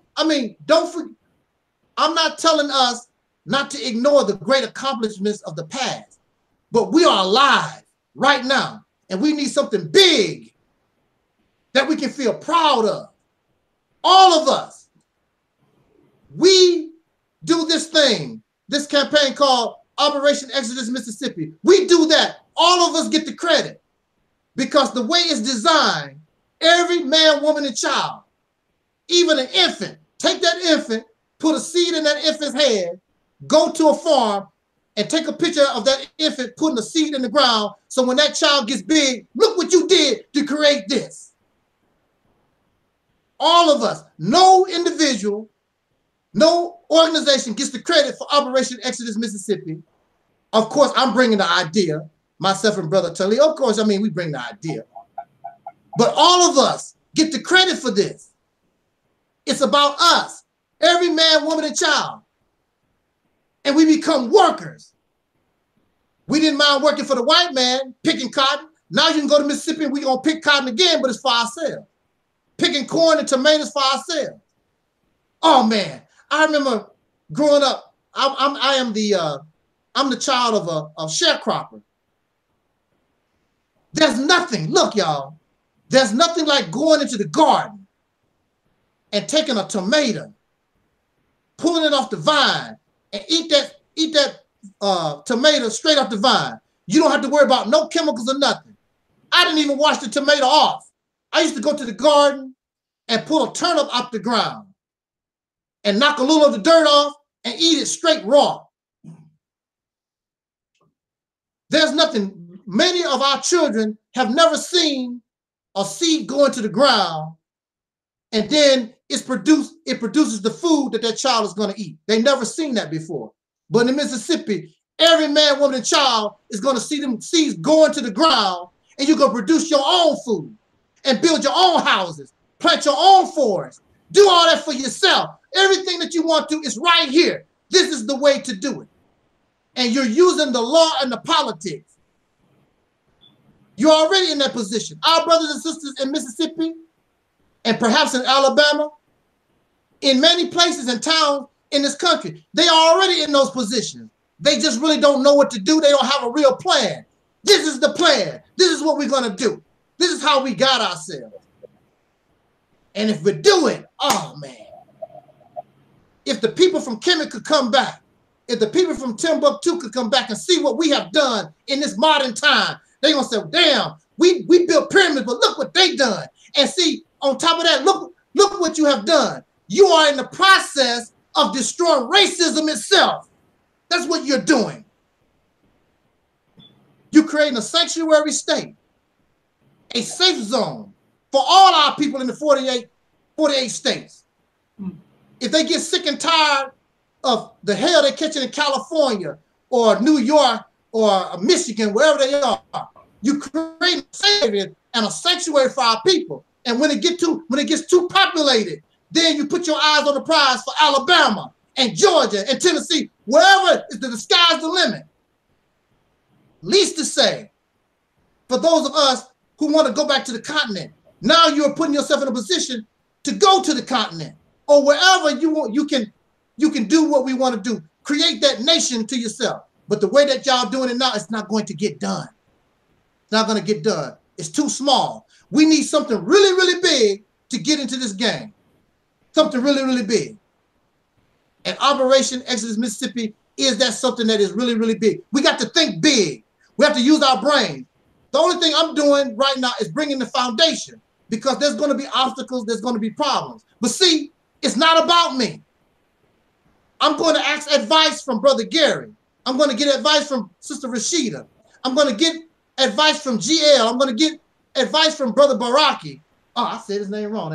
Bakari. See? You got me. We're going to get advice for each other. We have the talent to get this job done. But in these little groups and organizations, it's not going to get done. It's not enough. But we, as a people, we got electricians, we got carpenters, We got architects. We got all the tools, all the talent that we need in order to get this job done. Domestically and abroad, we can get the job done. But right now, like I told you, those of us who are alive today, the only thing we can do is get the process started. And really, to be quite honest, we're damaged goods because we're carrying the influence of living with races going on 500 years. We got all this little stuff that's messed up about us.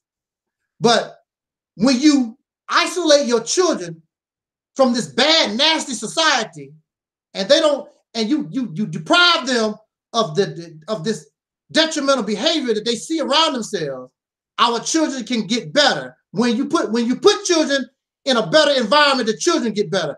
Matter of fact, even if you put people, grown adults, as old as myself, when you put us in a better environment, we become better. The reason why the people keep getting worse and worse and worse is because they are in a nasty, filthy, corrupt environment. We are in toilet stools. And some of y'all think that your doo-doo don't stink. Doo-doo stink, okay? We all in the same toilet. Well, see, I don't stink like you do, but you stink. It don't make no difference about that. Well, you smell like pee-pee. Well, you smell like doo-doo. So what? We all in the same toilet. It don't make no difference. So we're damaged goods.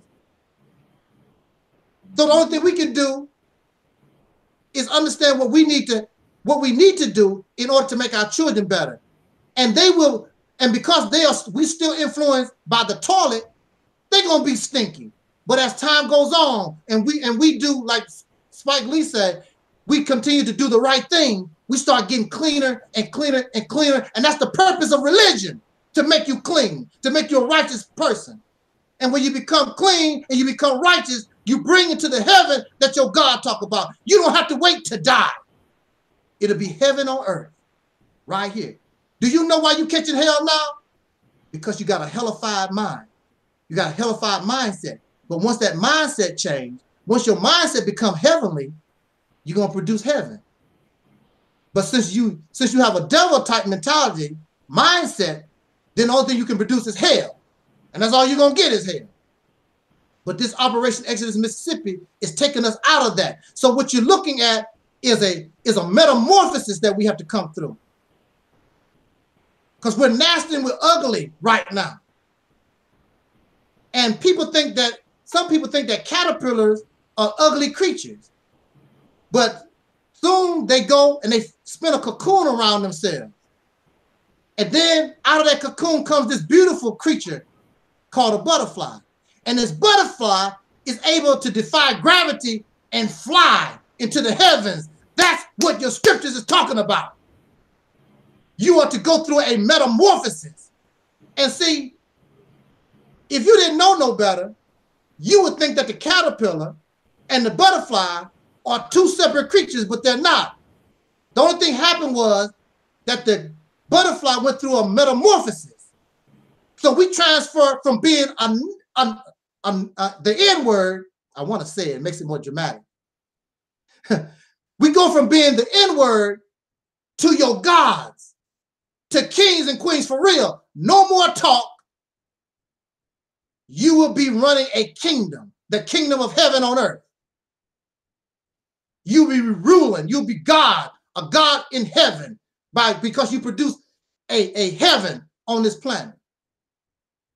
That's what you will be doing. You will be changing the direction of humanity all over this planet.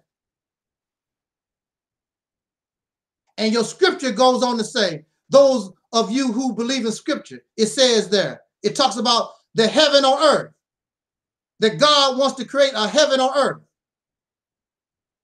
But in order to do that, you must let the former things pass away in order to make all things new. In order to make all things new, you must let the former things pass away. And I'm very sorry for you. I know you don't want to hear this. All things pass away because you're not going to need it no more in heaven. The reason why you need Christianity is because you're not in heaven. You go to heaven, you don't need Christianity no more. You don't need Islam once you create a hereafter. You don't need that no more. You're already living in the hereafter. Hereafter what? The hereafter you was living in hell. You don't need that stuff no more. So we need to let all those former things pass away. Let it go. That's the reason why nothing new can come, because y'all hold on to something that is old. You're not going to need that no more. The Honorable Elijah Muhammad even said, for those of you who are in the Nation of Islam, the Honorable Elijah Muhammad taught that the Islam that we have right now is not going to go into the hereafter. It's not going to be part of the hereafter. Because you're making something new. You're not going to need that no more. You're not going to, those are crutches. Those books was designed to put you in the situation that we're looking at right now. And you may not believe it or not. I am influenced by Quran. I am influenced by the Bible. My interpretation and the way I look at things is just different from the way that you do. And I'm telling you that your God has answered your prayers. Do you think that I'm smart enough to bring something like this to you? I ain't that smart, y'all. Taalik, are you that smart? No. Taalik, he said he ain't that smart either. So if you believe, so there's another thing in the Quran. The Quran said that God uses whom he pleases. So I know that you want maybe Minister Farrakhan to bring this message, or maybe Tariq Nasheed, or Cynthia G, or one of y'all other favorite folks, maybe even Sister Rashida. I know y'all probably wanted one of y'all favorites to bring this message, but it came through here. And God chooses whom he pleases. So it makes no difference about what you like and don't and dislike. God chose me to do this. God chose Taalik and me to get together one night and just throwing ideas around. And so this idea has influenced people like Brother Maurice Muhammad. Brother Maurice Muhammad loved the Nation of Islam. But I've never seen Brother Maurice Muhammad with the energy level and the vigor until he heard this idea of Operation Exodus Mississippi. Now he's all excited and full of energy. There's a reason for that, because we are on time. There was a subject that the Muslims used to say all the time: the time and what must be done. We have entered the time and what we are going to do and get it done. You should know, if you know what the time and must be done, then you should get the job done, or you're doing it. Why are we still doing things? Why are we still doing? What do you mean? If you know what the time is and what must be done, then do it. But clearly something is wrong here. It's not getting done. I will make all things new. So Operation Exodus Mississippi is just much more than a sanctuary city, or a town, or a state, or even a safe haven. What you and I doing, what you and I, brothers and sisters, are actually doing, we are actually changing the world. We're changing the direction of humanity by our example and what we're doing in this effort, Operation. That's what you will be doing. You and I will be the catalyst and the foundation of heaven on earth. I don't know about the heaven after the heaven that you go to after you die. I don't know nothing about that. But I would guarantee you, once you create heaven on earth, you're not going to be in a rush to go to the heaven in the sky, because it's going to be real good and beautiful right here, living the only life that you know, because you don't know nothing about that. You hope after you die that you go to this wonderful place. And I hope that we do. But in the meantime, dealing with our reality and what we know, the same way that men created hell, we can create heaven. And the ones who can get the job done are those who are the descendants of slaves born in America, having dark skin, those of whom I call the people of soul. And the Bible said, we are the meek that will inherit the earth. There's nobody more meek than a slave. Everything has been taken away from a slave. There's no more humility left. Everything has been, your humanity, your being ashamed, everything has been taken away from you. There's no more person on this planet more meek than a slave. And the meek shall inherit the earth. And here we are, we've been given the tools to get that job done. We will, in our activity, destroy racism, sexism, and all these isms, and all this crap that's detrimental. And I want to say this finally in my conclusion. For those of you who are worried about the homosexuals, for those of you who are worried about the race mixing, those of you who are worried about the crack addicts and the detrimental behavior, don't you know when you create a better environment, you don't have to worry about this stuff. All those things will begin to disappear because the environment that created those things will no longer exist. So you don't have to trip off stuff like that. You don't have to worry about the crack addicts and all these different things.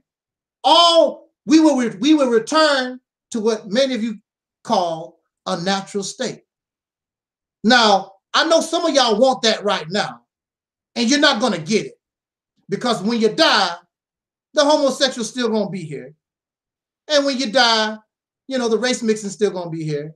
And the crack addiction and the other drug addiction and the alcohol, it's still going to be here. But what we're doing is for ourselves, but it's for our people in the future. And we will become the forefathers and will become the greatest generation ever produced among our people. We will be the forefathers. I think that's a great honor to be somebody like, you know, like the way they honor George Washington, Ben Franklin. That's the way we're going to be honored.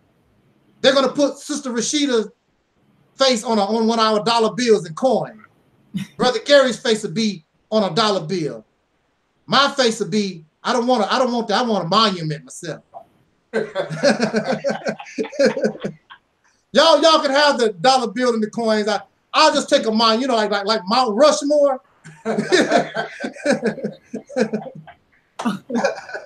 Wow. You know, I'll take that, you know. But that's the direction we're taking ourselves, brothers and sisters. Hey, Russia, got people from Russia looking at us. And don't trip off the numbers. That don't mean nothing. Because there's nothing out here. Y'all come to the right place. This was the best place to be right now. So with that said, I hope that I've inspired us a little bit to support this activity and encourage people to subscribe to this channel so that you can keep up to date. And I will continue to send information to those who are on my email list. And for those who are not on the email list, just go into the description box and all of our contact information is in the description box. And like I say, get people to subscribe to the channel. The main thing that we want to do, there are those who have come to me and ask about giving a donation. Right now, we're not taking donations, but what you can do, you can help us promote. You can put an ad. You can put an ad in your local newspaper. You can make a YouTube video. You can send the information to your church or some club. It's about promotion. Now, if we do decide to come and ask about donations, the first thing I want to do, I want to put billboards up on all the major highways in Mississippi. I think there's like 4 or 5 major interstates. So that's like 5 billboards. I'm going to call and see how much that will cost and put like maybe 10 billboards on major highways, and people be passing by. What is that? What is Operation Hey? What is that? What is that? So we can get our people, the residents there, get them to talking, because if they don't get on board the soul train, we're done anyway. But I truly believe I have a really, really good feeling, because I started not to really officially kick this off. But after I met Sister Rashida personally, and after some other things that has happened, I said, well, why not go for it? And I placed how could I forget this? And I hope Brother Omar Shabazz is here. I really want to send a shout out to Brother Omar Shabazz for that beautiful, I think it's a beautiful promotional video that we played, before we came on air. I think that was the bomb. I'm gonna tell you, Brother Omar, when I first saw that video, the first time I saw it, tears started coming out of my eyes. I'm like, wow, this is magnificent. Nothing is better than this Operation Exodus Mississippi. This is the real solution. I'm available to anybody to have a debate. You're not gonna last long. You're not gonna last long because this idea encompasses so much. It sort of reminds me of Bruce Lee's Yeet Kune Do. Having no form. It just fits. It's like water.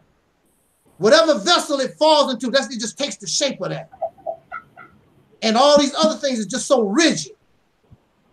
Not only are they rigid, but brothers and sisters, it's not enough. We need something big to get into this sick game called race. We need something really big. Something big that it can inspire the 40 to 70 million soul brothers and sisters in this nation. Something big that we can be proud of. And because we can get the job done. We got the energy, we got the money, we got the talent, everything that we need, everything is available. We can get this job done. Something big that we can be proud of. We got it going on. So again, thank you for listening. I want to thank Brother Gary for being here with us in the room with me. Of course, my beautiful dark-skinned activist sister Rashid. Oh, you welcome. Yeah, glad that you're here. Oh, and my brother Taalik is here with me. Come on, Brother Taalik. See if we can share the screen a little bit. See if you can scoot over here. Where Brother Taalik? Come on, Brother Taalik. Can you get in there? You're going to have to go a little bit further. Come on. A little bit. Where's Brother Taalik at, man? I want to thank Brother Taalik for taking Taalik, I just got on my cell phone. I was having issues because I was in a restaurant and I wanted to use my phone when I got the notification on Google Hangout and I couldn't get in. Right. But I'm just letting you know you can get on the phone as well. Use your personal phone I ain't trying to tell y'all what you do. I was just giving you a suggestion. No, we need that information because I don't know how you do it. Do it now? How do you actually? Is there if you have the Google Hangout as an app on your mobile phone, as long as you have that hyperlink that you provided through Facebook Messenger, you hit on that with your phone. With the Google Hangout app is applied on your phone. You simply go in there and boom, you join. But of course, what I was trying to do, I was trying to get into your room. I think when it wasn't actually activated. That's what happened. So see, if you look right here, that's my mobile phone. The one I'm speaking right now is through my laptop. Okay. Just let you know for future thing, man. But go ahead and continue. I don't want to disrupt y'all things as I already did. Yeah, appreciate you, Brother Gary. Yeah, we needed that information. Hey man, that was excellent. Hey man, excellent. Now that was outstanding, man. A good detailed I wouldn't even call it a summary, a run through about the synopsis about what Exodus Mississippi is all about. What else? And I think that was a good job, man. I mean, I've learned more about it than I had the previous times that I have or engaged in listening to. I mean, you did a good job then, but this right here outlined and detailed and highlighted about a lot of the campaign that y'all are trying to spearhead through. So good job on that, brother. I just want to continue on that. And I'm not trying to butter you up or anything. You know me. But good job on detailing it, brother. Slide some butter over here, brother. Good God Almighty, man. Good job, man. Thank you. Oh, matter of fact, Brother Gary, while I got you here, I got to have you as a special guest. You remember that now? Absolutely. I'll talk, okay? Absolutely. I don't think there's no need for me to say anything or whatever. I know, you know me and whatever and stuff. There's nothing I can say, but just sit back and listen.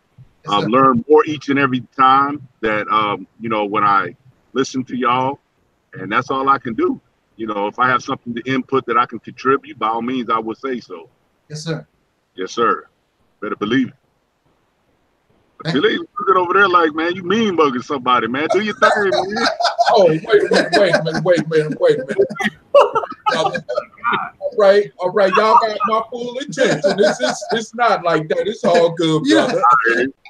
Hey, you know, Taalik just roll that way, man. Yeah. I'm a nice guy, you know. Hey,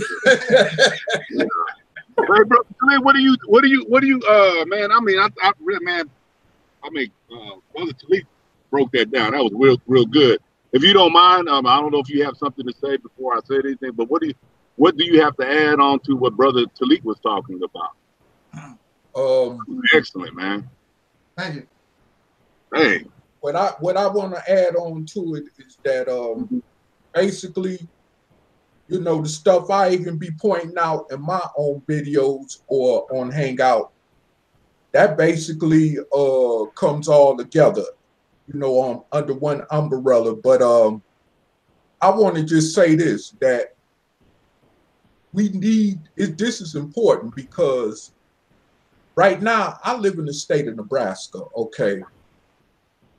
In Nebraska, it's not that many black people there, you know, and except where in Omaha, it's just a few more, but still, it's like, you know, 1% in that state. You know, it's like 1% of us in that state. And I'm going to tell you this.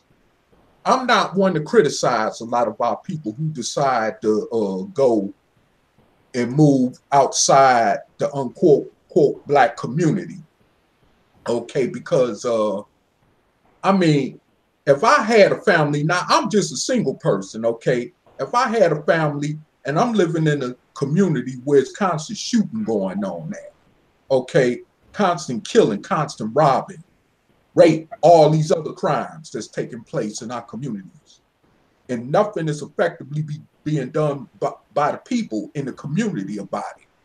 But they want to criticize those for taking their resources and going over to the suburbs or what they want to call going to be among the white folks or whatever. I'm going to say this. I used to be one of those type of brothers or individuals, rather to say. And I look at it like this.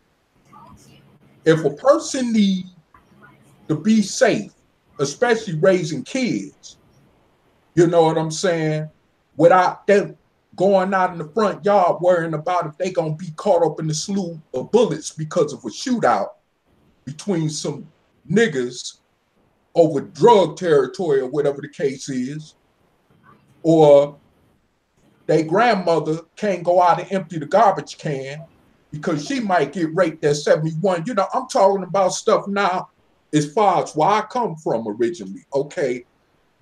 And I mean, this ideal, you know what I'm saying, in a paradigm manner covers all that, you know, where our elderly could finally feel protected in their last days on earth, where our children could definitely be protected, our women for sure could be protected, okay, and everybody, including us as brothers.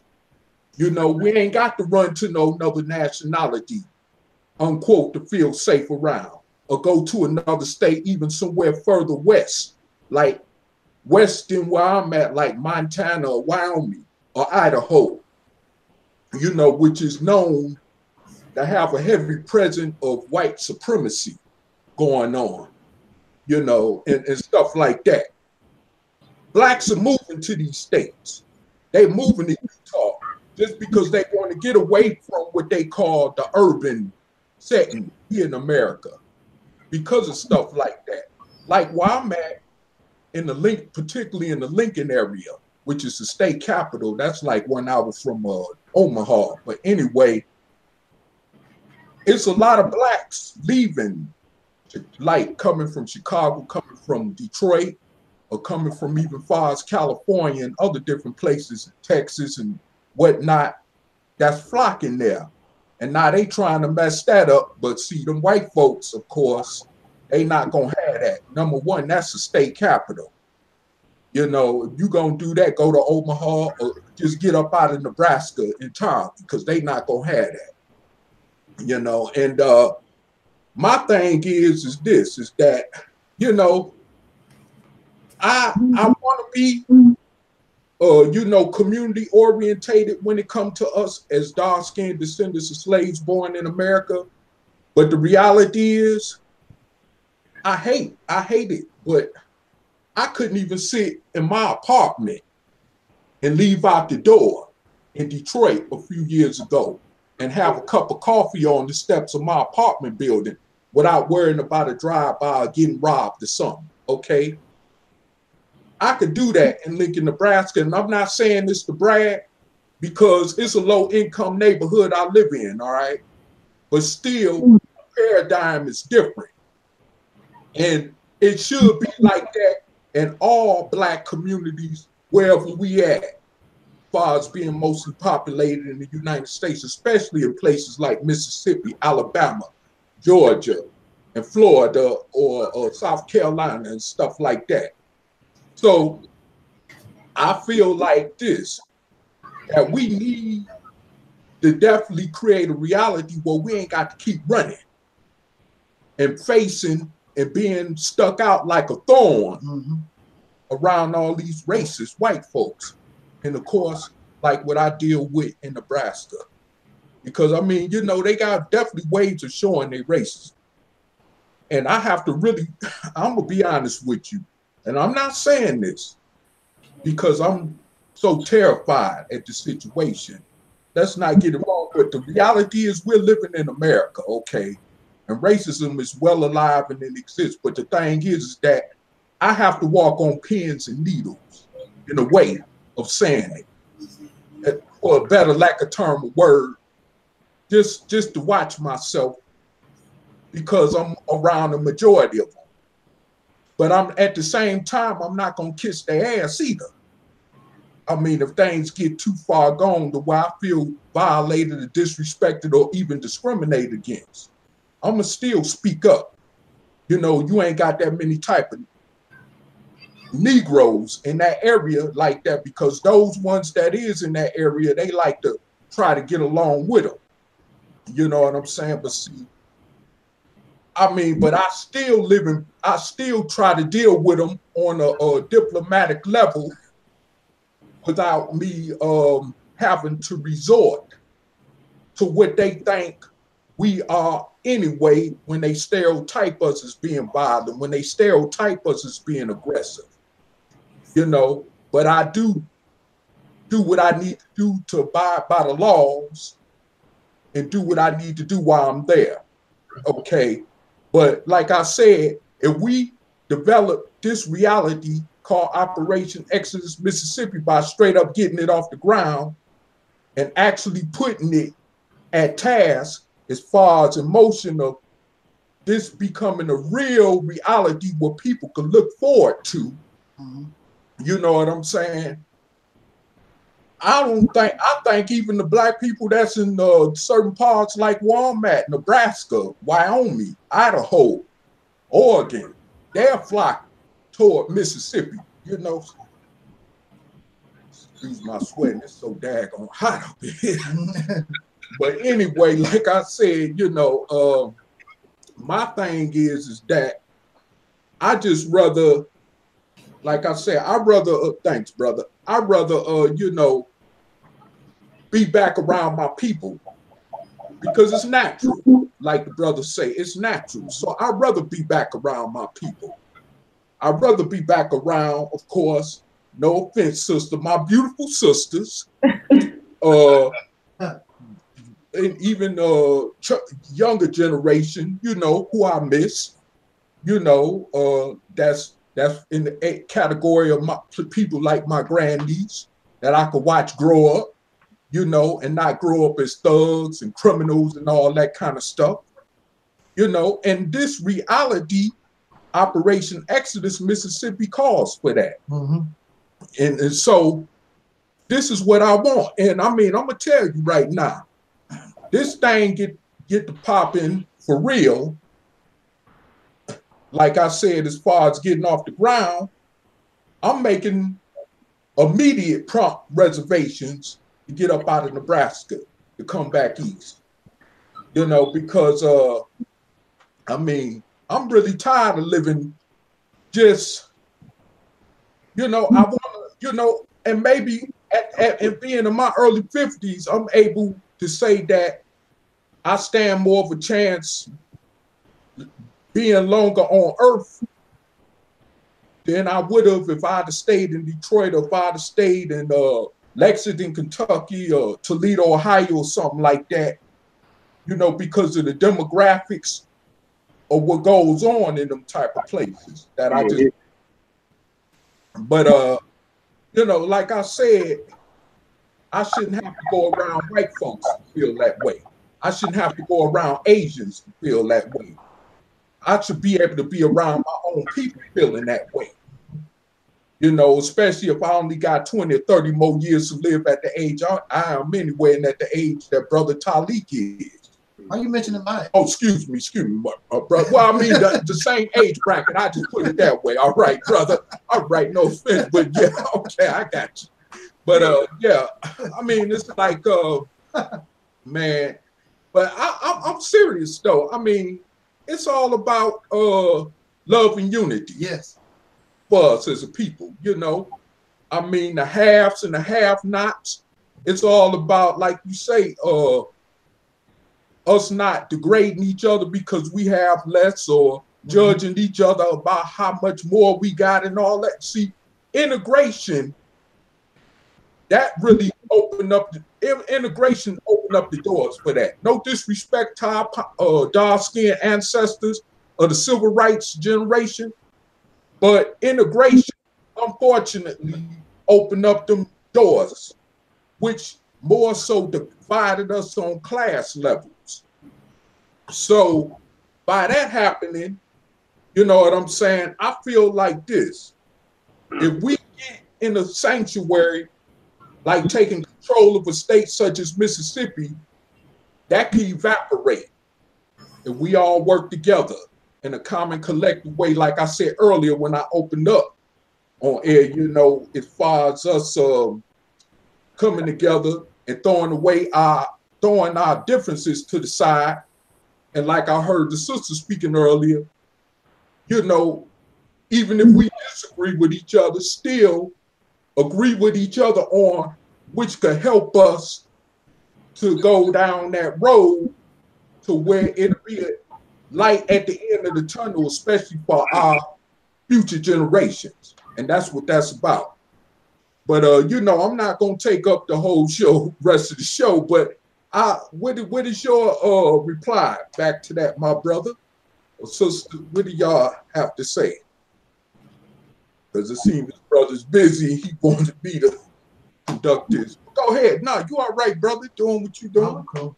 Oh, okay. Yeah. Something to say there, sis? It was getting ready to get close to bringing this. Oh, you know, I made a. Oh man. Man, I know I'm gonna be in trouble. With the women. I want to send a shout out to my sister Ann. She's in the chat room. Got to send out shout out to Sister Ann. Should have done that in the beginning. How could I didn't mention Sister Ann. I know I didn't. I meant you. I'm sorry, Sister Ann. I'm sorry. And you know, and I didn't send a shout out to my Sister Noble. Sister Noble Levine. I'm in trouble. I know I'm gonna get it. I know they're gonna. You didn't say my name. You said all them old raggedy people's name, and you didn't say my name. You know how women is. Oh wow. I can hear it now. They might have a little mercy on me. This is try to get myself together. I don't know why. I should have put it on my notes to make sure I get everybody.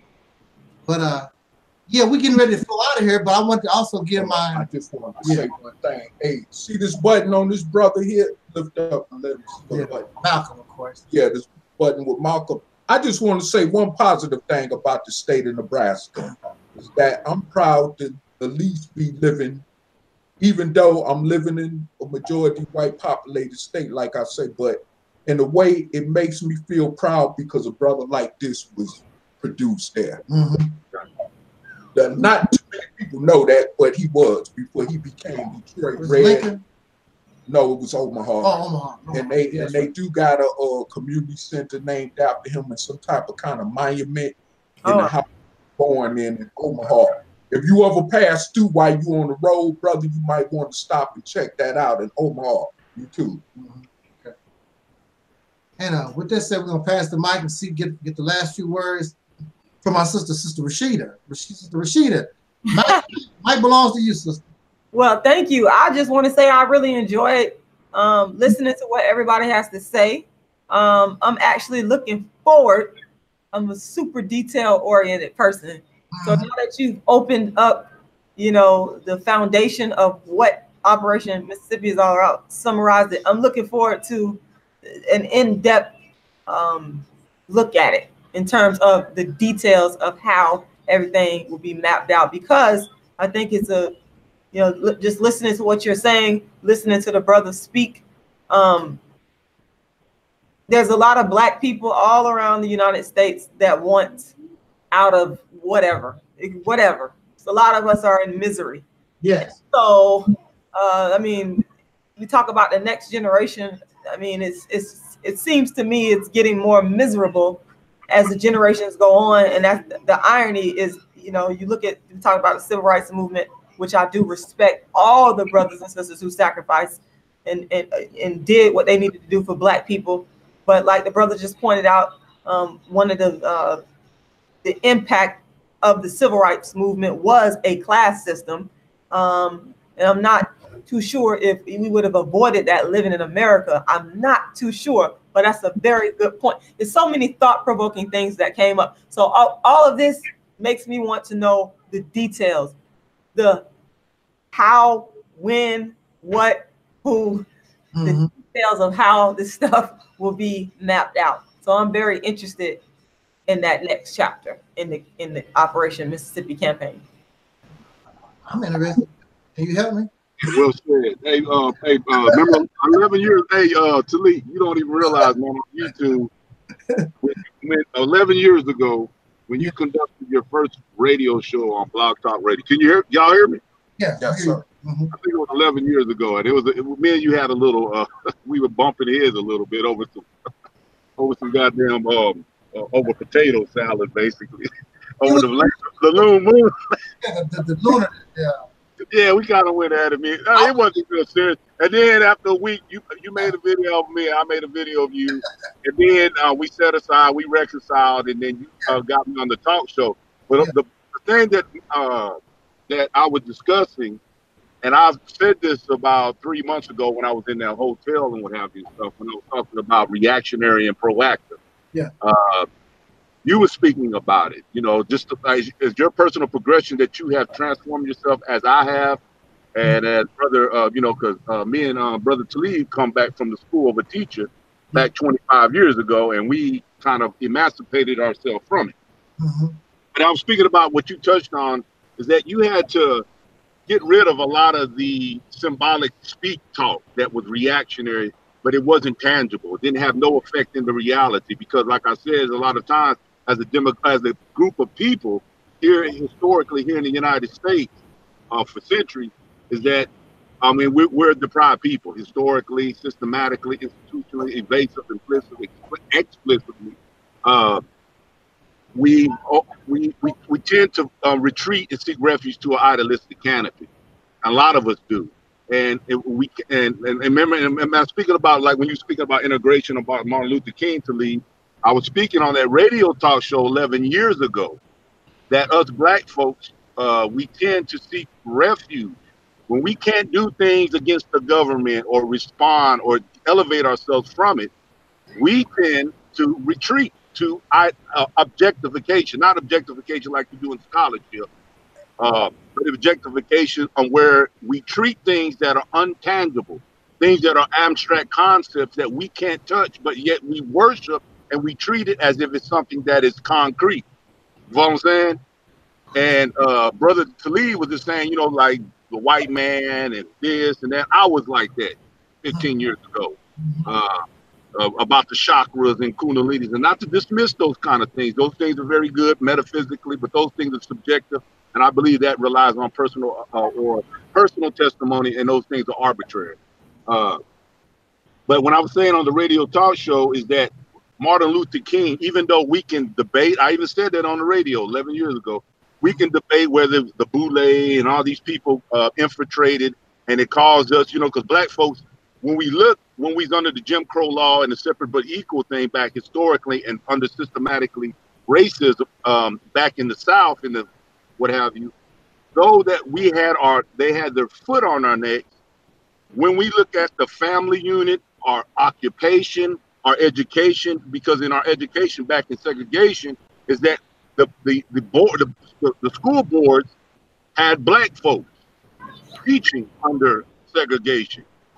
And what I was saying is I understand integration. When we integrated, we compromise a lot of with the ramifications that we see with the breaking of the, because of liberal laws and what have you in the 60s. But anyways, to get back to reactionary and proactive, is that what Brother Taalik is actually doing? He had to shed a lot of this stuff, this fantasy stuff, in some degree, and we have to look at things that are realistic. You know what I'm saying? And he had to shed and discard a lot of these things that are too, again, objective, abstract. And the political ploy is that, with the demographic in Mississippi, because when we look at the statistics and category as a state, Mississippi ranks either last or overall in all the 50 states of the United States, or 46 or what have you. Most of the time they're either last or second to last.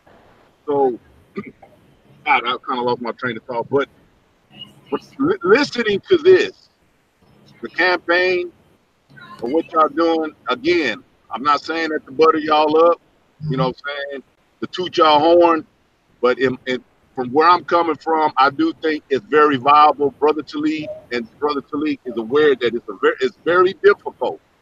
A dog that shit fast don't last long. It ain't gonna happen overnight. Again, that's the reason why he used the metaphorical thing about the caterpillar. Caterpillar is very ugly. Mm-hmm. But a caterpillar has to go through its metamorphosis of looking ugly, which is equivalent to it's going to get ugly. It gets worse before it gets better. And we have to shed a lot of our differences. It's just the same thing when I was speaking to Sister Rashida, and how Brother Taalik, relative to that, they have their differences, but their friendship and their friendship is not hampered by their differences. You know what I'm saying? So I've kind of been rambling a little bit, but that was just my little input on it. And about Nebraska, oh my God, I was up in Nebraska about 3 months ago. My goodness, man, that place right over there is like cooking chicken without seasoning salt down there. Down there look like Molly Ringwald from what's that? There's no folks down there, man. They ain't got no man. I've been around all kind of states. That's what I do is travel. But Kansas and Nebraska, man, golly, them folks down there, boy, they just so bland. That was supposed to be the safe haven, somewhat sanctuary for our ancestors who escaped slave oppression and Jim Crow from the South. A lot of people don't know about that part of our history, but the Midwest, the deep Midwest was supposed to be a frontier, for us to be able to get away from that type of oppression. But we saw what happened in places like Tulsa, Oklahoma, with the Black Wall Street thing, and even in Omaha. Matter of fact, next year it'll be 19 years when they lynched the brother, or they snatched him up out of a court building in downtown Omaha, and they lynched him, of course, because of the common narrative that a white woman accused him of sexually assaulting her. And a matter of fact, if you look at that picture where you show the brother's corpse being burnt, where he's laying back, not the brother that's hanging, that one was in Texas, but the one where the brother is laying back, you know what I'm saying, after they done burnt him and mutilated him, that was in Omaha. Right. So, I mean, it's crazy, but yeah, that state in that area definitely has a history that, people would like kind of use identical as to the way our people's history in the South is. Because, I mean, it's almost kind of like that. Yeah. More so than I've seen in other areas in the country. But that comes closer to the way that our people were mutilated and lynched and all that in the South. So, I mean, it's like a brother told me, and because of anonymity, out of respect for his status or whatever, but he did tell me this. When I first moved there over 4 years ago, and he looked at my Kentucky state ID, he said, look, man, you might have came a little further north, but you know what I'm saying? That's it. And he ain't have to say no more than that. And since then, I've seen what his point was. Hey, real quick too. Well said. Well, and also I feel what Brother Taalik was talking about. He's not trying to make this campaign with exclusion. You know, I'm not following homosexuality. I understand that the potential risk of having white folks. I mean, it's next to impossible to have white folks. We cannot interact. I mean, I remember Sister Soldier said that a long time ago. We're not speaking about a physical separation. We're talking about a mental separation. You see what I'm saying? Of understanding that we retain our own cultural identification and other social stratification of who we are. You know what I'm saying? Because it is, I mean, Mississippi, we have, I mean, there's a social cultural dimension to it. The folks of Mississippi, they are a southern state. And they are lasered, they're entrenched, and they're embedded by the southern tradition of Christianity. If you go over there and start talking all that pro whatever and stuff, you're gonna immediately cut them off. They don't want to hear that. Brother that me and you, when me and you met in person, he's from Mississippi. He likes a lot of he's very open-minded. He is very open-minded. I mean, we talked for 3 hours when we down to Laredo, Texas. He asks me questions, he listens, but he still has that. There's nothing wrong with that, but he is a strong Christian thing because it's been facilitated and it's been orchestrated through tradition of that culture in the South, especially Mississippi. Those folks are very religious. It's like I said, if you go over there, start talking that Dr. Khalid Muhammad stuff with 50 dudes with black boots, and you march up to Mississippi, shoot, all they got to do is have one dude come over there and raise his hand and say, Jesus Christ. And doggone, and 90% of them folks. So you got to be, I mean, I like your approach. You know, I see what you're saying because you've been called a coon. You're probably been called you're homosexual. Yeah. See, I understand the strategic of why you're doing that because you understand the modern, condition of that. You know, if you can't make that approach like we did back in the 1960s, or come with a Malcolm X approach. We're living in 2018 is next to impossible.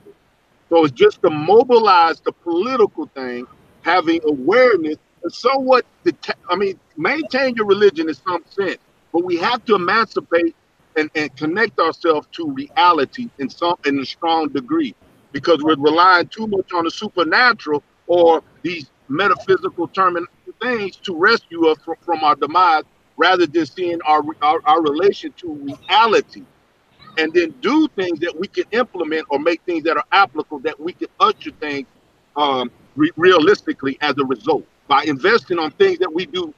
I mean, in reality, and ultimately, it would have this incentive and reward, and then we start gradually seeing progress and what have you. So let me just shut the hell up now. And I know you got things to do. I appreciate you for allowing me to say what I had to do. Hey, Rashida, love your energy, woman. I love your energy. I could just tell you. Thank you. Love your energy, what have you, sis. I know you're a very smart woman, too. Again, I'm not tooting your horn because he knows me. I go off. And if I don't feel right about a person, shoot, I shoot. They want to talk a 2-cent talk with me, I give them $1 million ass whipping. I'm not trying to toot my horn. I love your energy, though. Yeah. On the real.